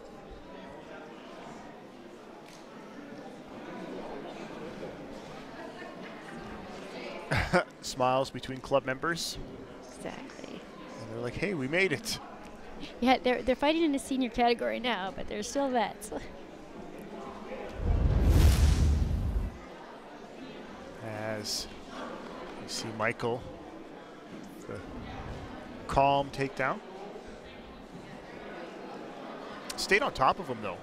Yeah, he really took advantage of that position. The throw didn't award a score, but he wasn't giving up that easy. Senior men 66, Eldon Lee, Artur Lazinski. There's Artur. Eldon took the first one. As you said, Eldon up a weight. But Artur was able to grind it out with him. Absolutely.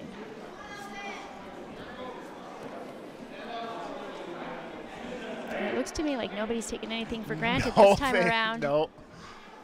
Started out a lot faster. And again, Eldon from Regina, Artur from Lloyd.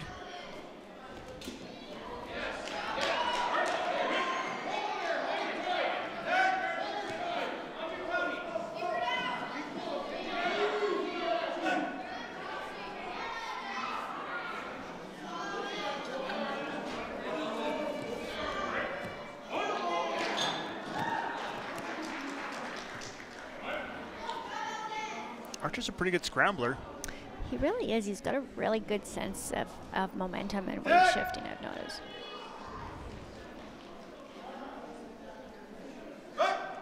And Eldon's just strong. Eldon's strong and Eldon's fast.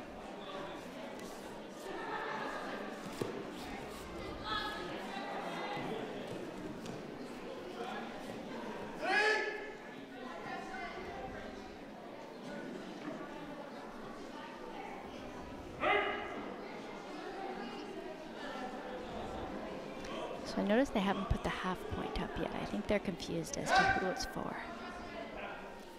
It should be for Eldon. That's what the ref pointed to. Yep. Okay.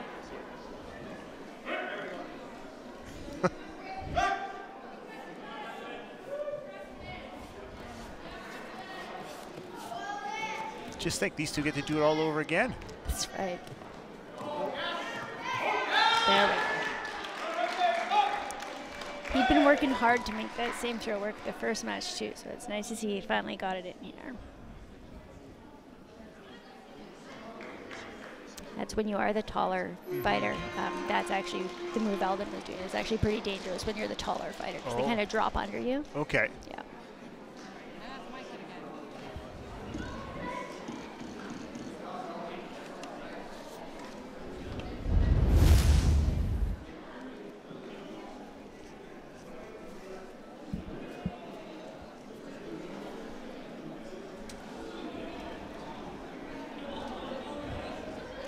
Great match between those two, and we get to see it again. It's going to be awesome. Back to the U12 level 2, Devin Durr, right there. Jacob Hebert.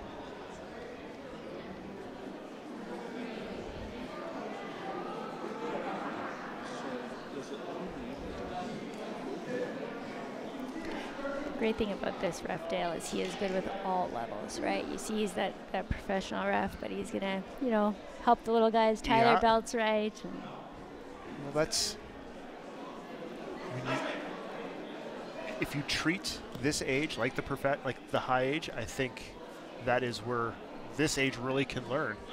Absolutely.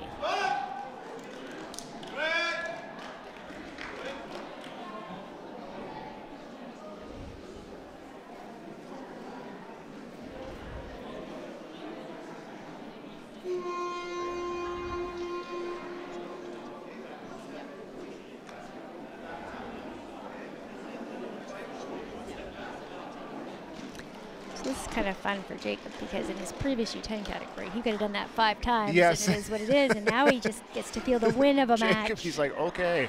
And you could tell he kind of was like, going back to his coach. He's asking his coach, what why are we happened? done? The ref said words. It was very professional. Yeah, welcome to winning a match, buddy. This is awesome. It's like this, okay.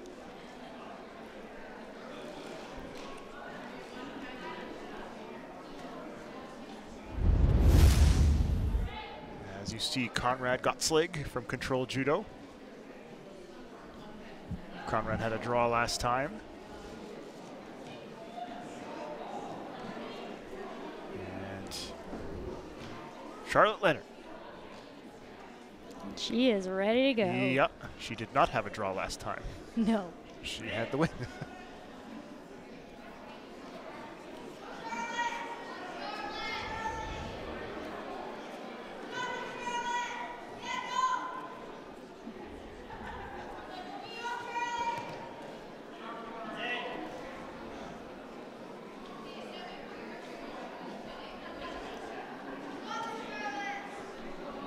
So the technique he was doing, they would have considered a sacrifice or a drop technique, and you can't do that at these ages.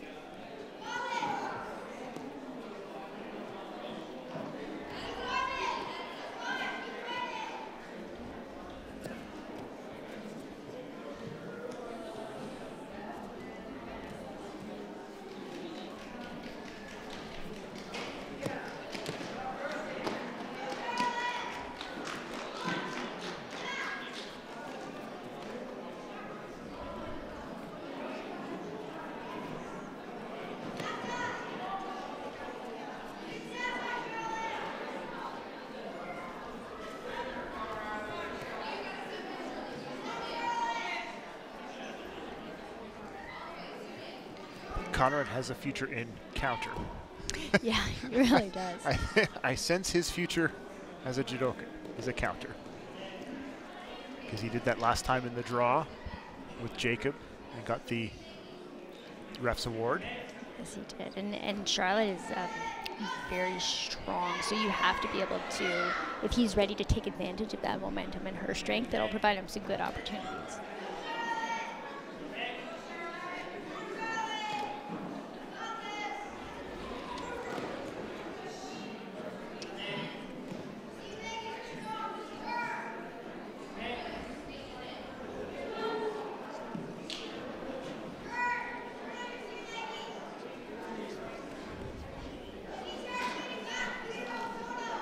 Just 15 seconds left.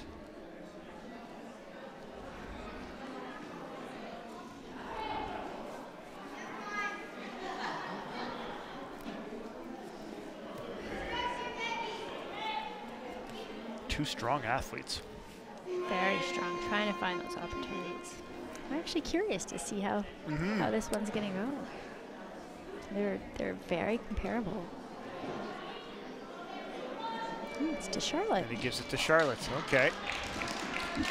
And you know, for me, I'm guessing it was just that little bit, that extra aggression, Yeah. right? Like that's what takes you over the edge. She at the end of the initiated, day. yeah. Yep. But again, nice battle at U12 level 2, as you see the two athletes fight.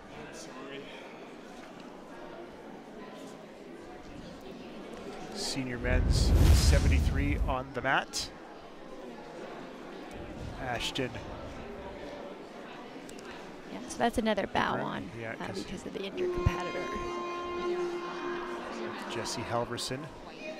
And now we have Jack Karam. So Jack Karam and Riley Stang.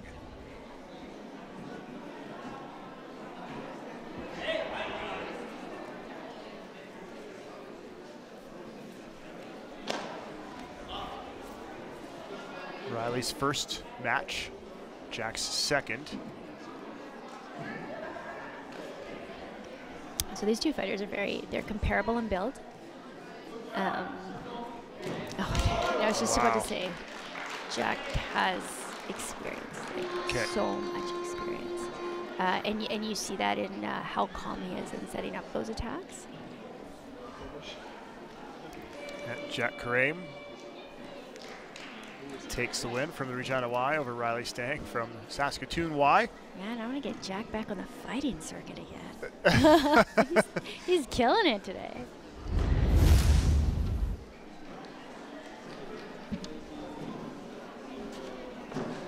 That's how it finished, very calmly and efficiently.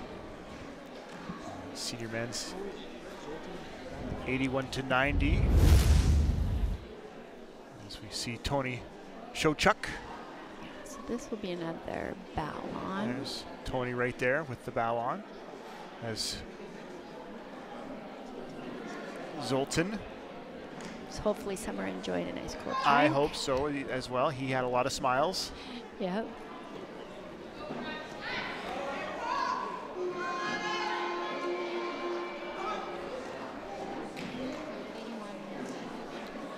We'll stay in this weight category.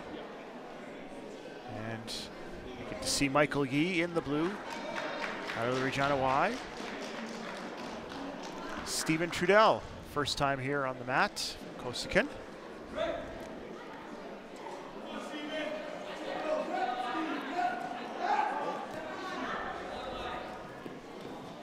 So I applaud Michael because this is a lot of fights to have in a short amount of time for a veteran athlete. Yes. Well, he was gassed after the last one. Yep. And this one, especially when you're strong, everybody's strong. Absolutely, yep.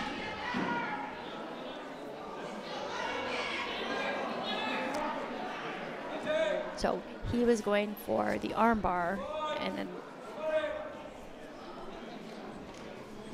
they stopped. Did he tap? You shouldn't be able to arm bar a green belt.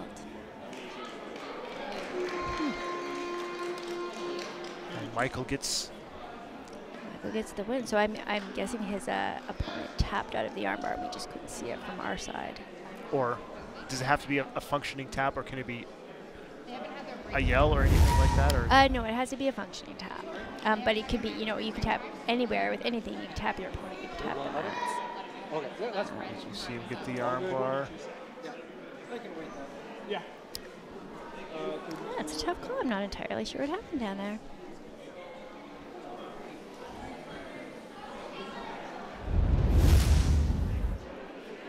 Go back to the U12 level 2. Devin Durr, Conrad Gottslig.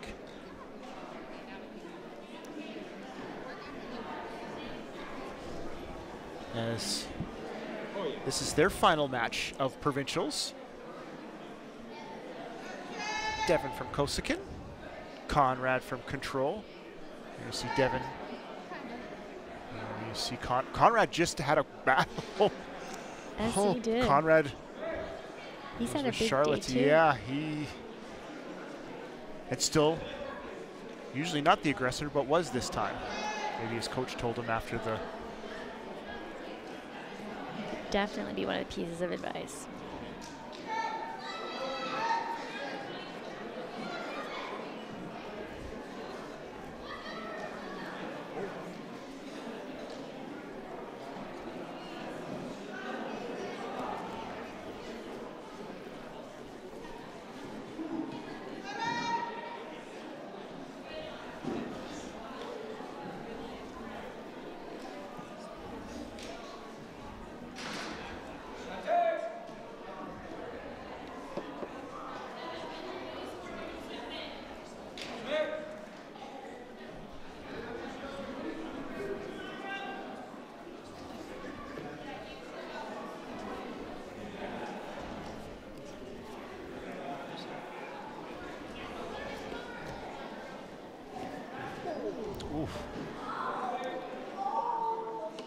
Yeah, that one hurt.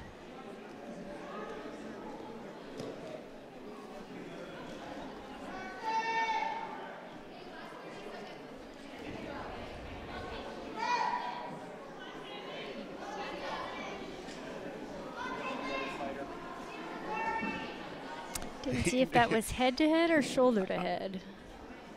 It's Conrad says he's okay, but I don't think he's okay.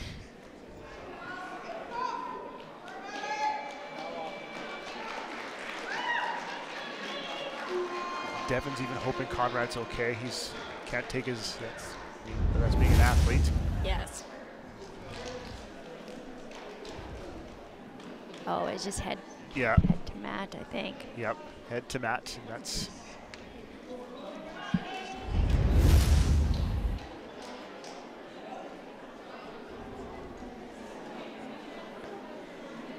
Yeah, he just wants to get up, but he doesn't really know what to think right now. It's always an interesting assessment for medics because you hit your elbow hurts. You hit your head hurts. But we have to be so cautious. Yeah. And in judo, they're very protective in regards to head injuries and that sort of thing. So, you know, you go through the motions. It can be frustrating as an athlete, especially a more advanced one. If you're experienced and you know you're okay, but you still need to go through those steps, go through that assessment just to be safe. And sometimes you're upset because you think you've done something wrong by quitting or something. Like he's. Yeah, absolutely.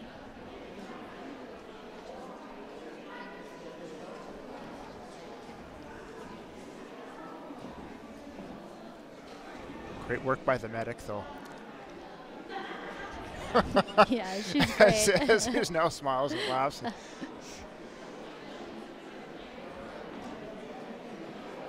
have to be very creative, particularly with young athletes on assessing them because, of course, they are nervous and they are upset, and that can affect how they present. It might even been the first time he's been really, like, even been hurt. Exactly. And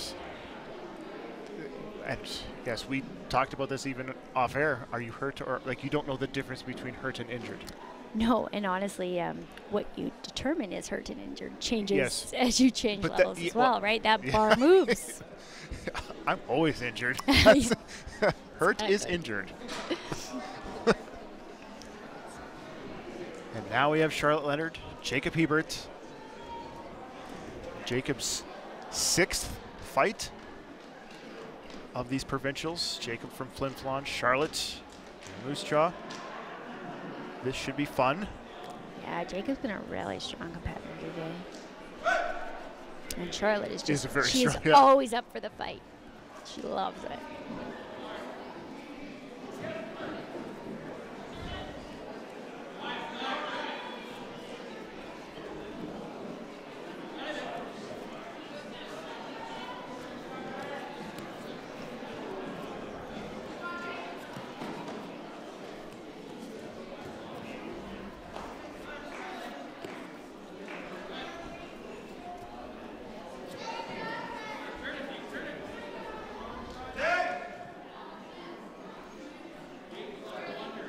So he stopped it because the boy was reaching around her neck again. Okay. Yep.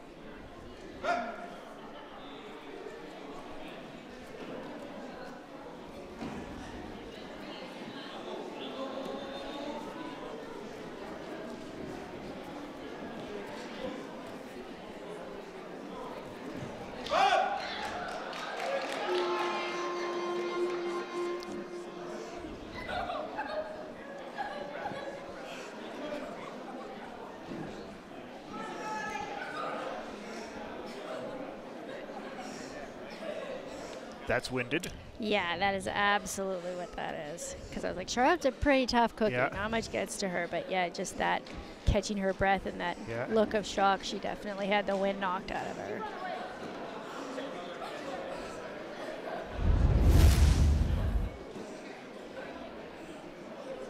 As we get to see how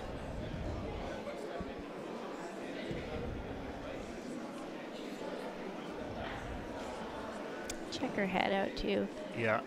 I've got to say, I do love how very balanced the mat was. Just taking all those precautions. Yes. Not overreacting, but taking all the important precautions with these kids.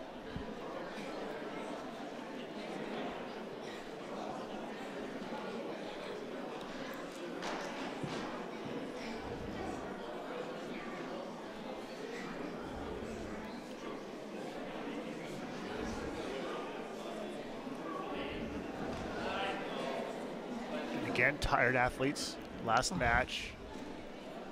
Long day. Because this is the second flight. They've been here for a while. Yeah, and they did the groundwork fights this morning. Charlotte did. Yep. Oh boy. See good sleep tonight for Charlotte. Right. And that is the thing. When you are tired, your reaction's slow.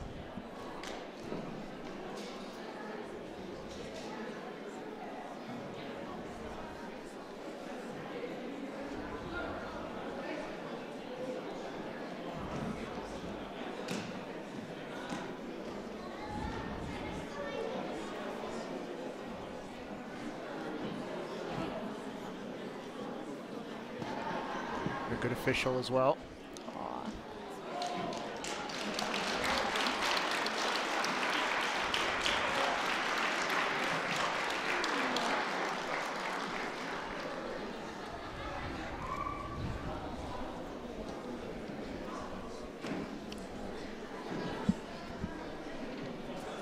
Senior men's 73 kilo. Ashton DeBrun, Riley Stang. Their last match, yeah. 73 isn't actually Ashton's normal category as well. He's kind of in midline, whether he sticks with 66 or 73. So these competitors are really strong for him to work with. Okay. Oh, nice timing.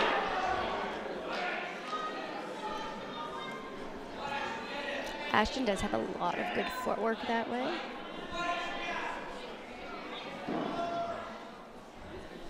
So it looks like I believe they've waived off the half point they gave to Ashton for that. They must have decided it wasn't strong enough.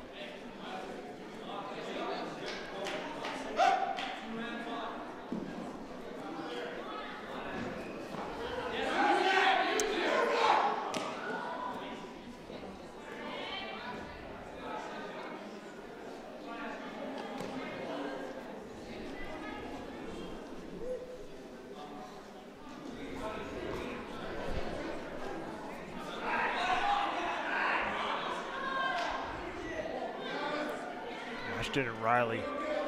This is a battle. This is a great battle.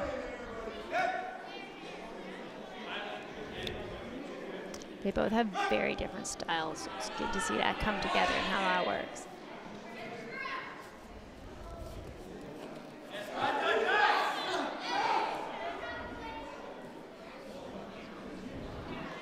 So that was one of those moments where the ref really couldn't tell who was the dominant one in that exchange or who to give that point to, so it just kind of left well enough alone.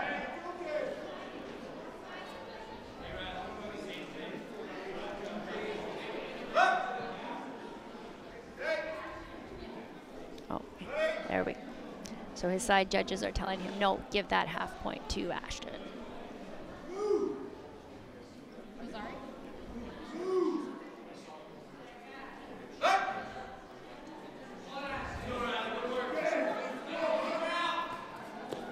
Ashton and Riley. Ashton DeBrune, Riley Stang.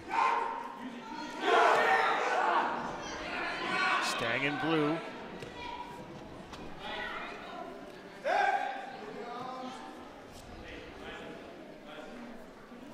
So what they're questioning right now, the ref just tapped his head and he was questioning whether it was a head dive by Riley, because that's not allowed just for safety reasons. Head dive meaning? Just meaning that when he did his throw, if his head went down first, okay, as the thrower, they want to avoid that. So that's a penalty, but they said, no, it wasn't that. So tight match, 2 minutes in. Absolutely. And this is a doozy. hard match, right? Like, these guys are giving it everything, every second. Ashton with the big breath, Riley very stoic.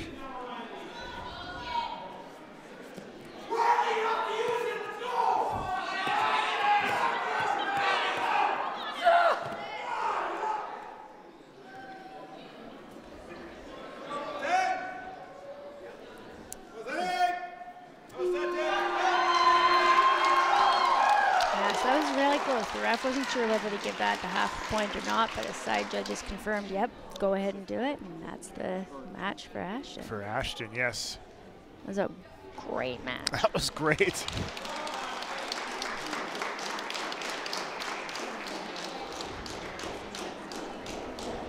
That was a grind of a 2-minute match. It was, and Riley's a strong fighter too, so hopefully that will give Ashton some confidence if he does decide to move up to this weight category that he's fighting, and show him he has a place there if he wants to be there.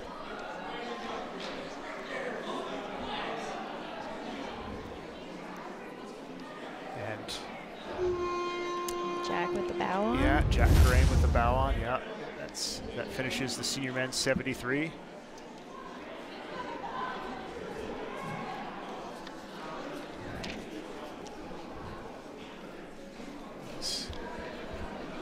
Michael Yee here, he was going to face Zoltan Medanko.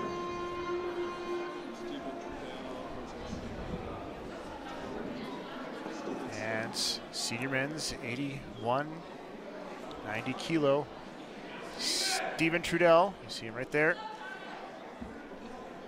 I think this might be our last match of the day. It is our last match of the day. Tony Shochuk, Tony and Steven have both fought Michael, and Michael got the best of him. So this is going to be the rubber match for this category. That was nice. Oh, wow.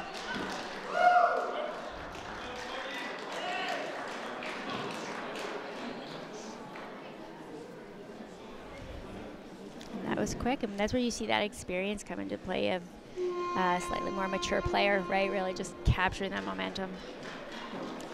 And Tony Shochuk with the victory in very quick fashion.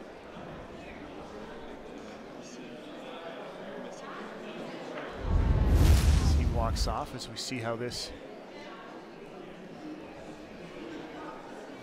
grimace of pain, I think Steven came in not 100%. I think so. So he was able to gut it out there.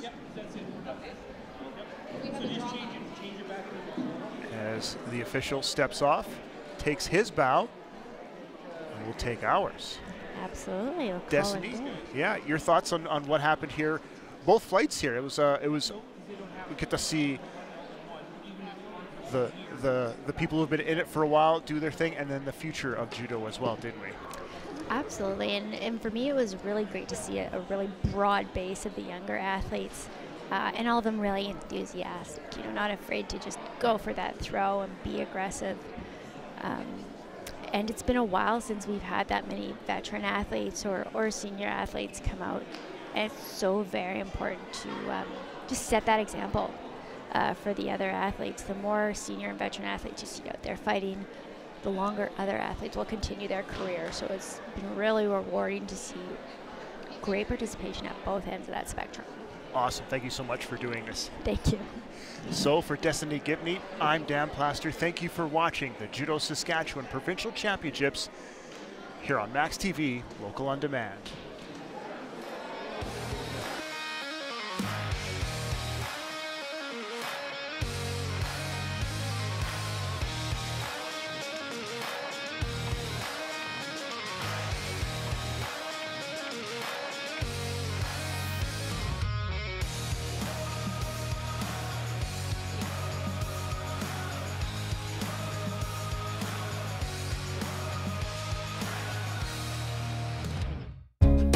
If you have program ideas you'd like to see on maxTV Local, let us know at SaskTel.com/local.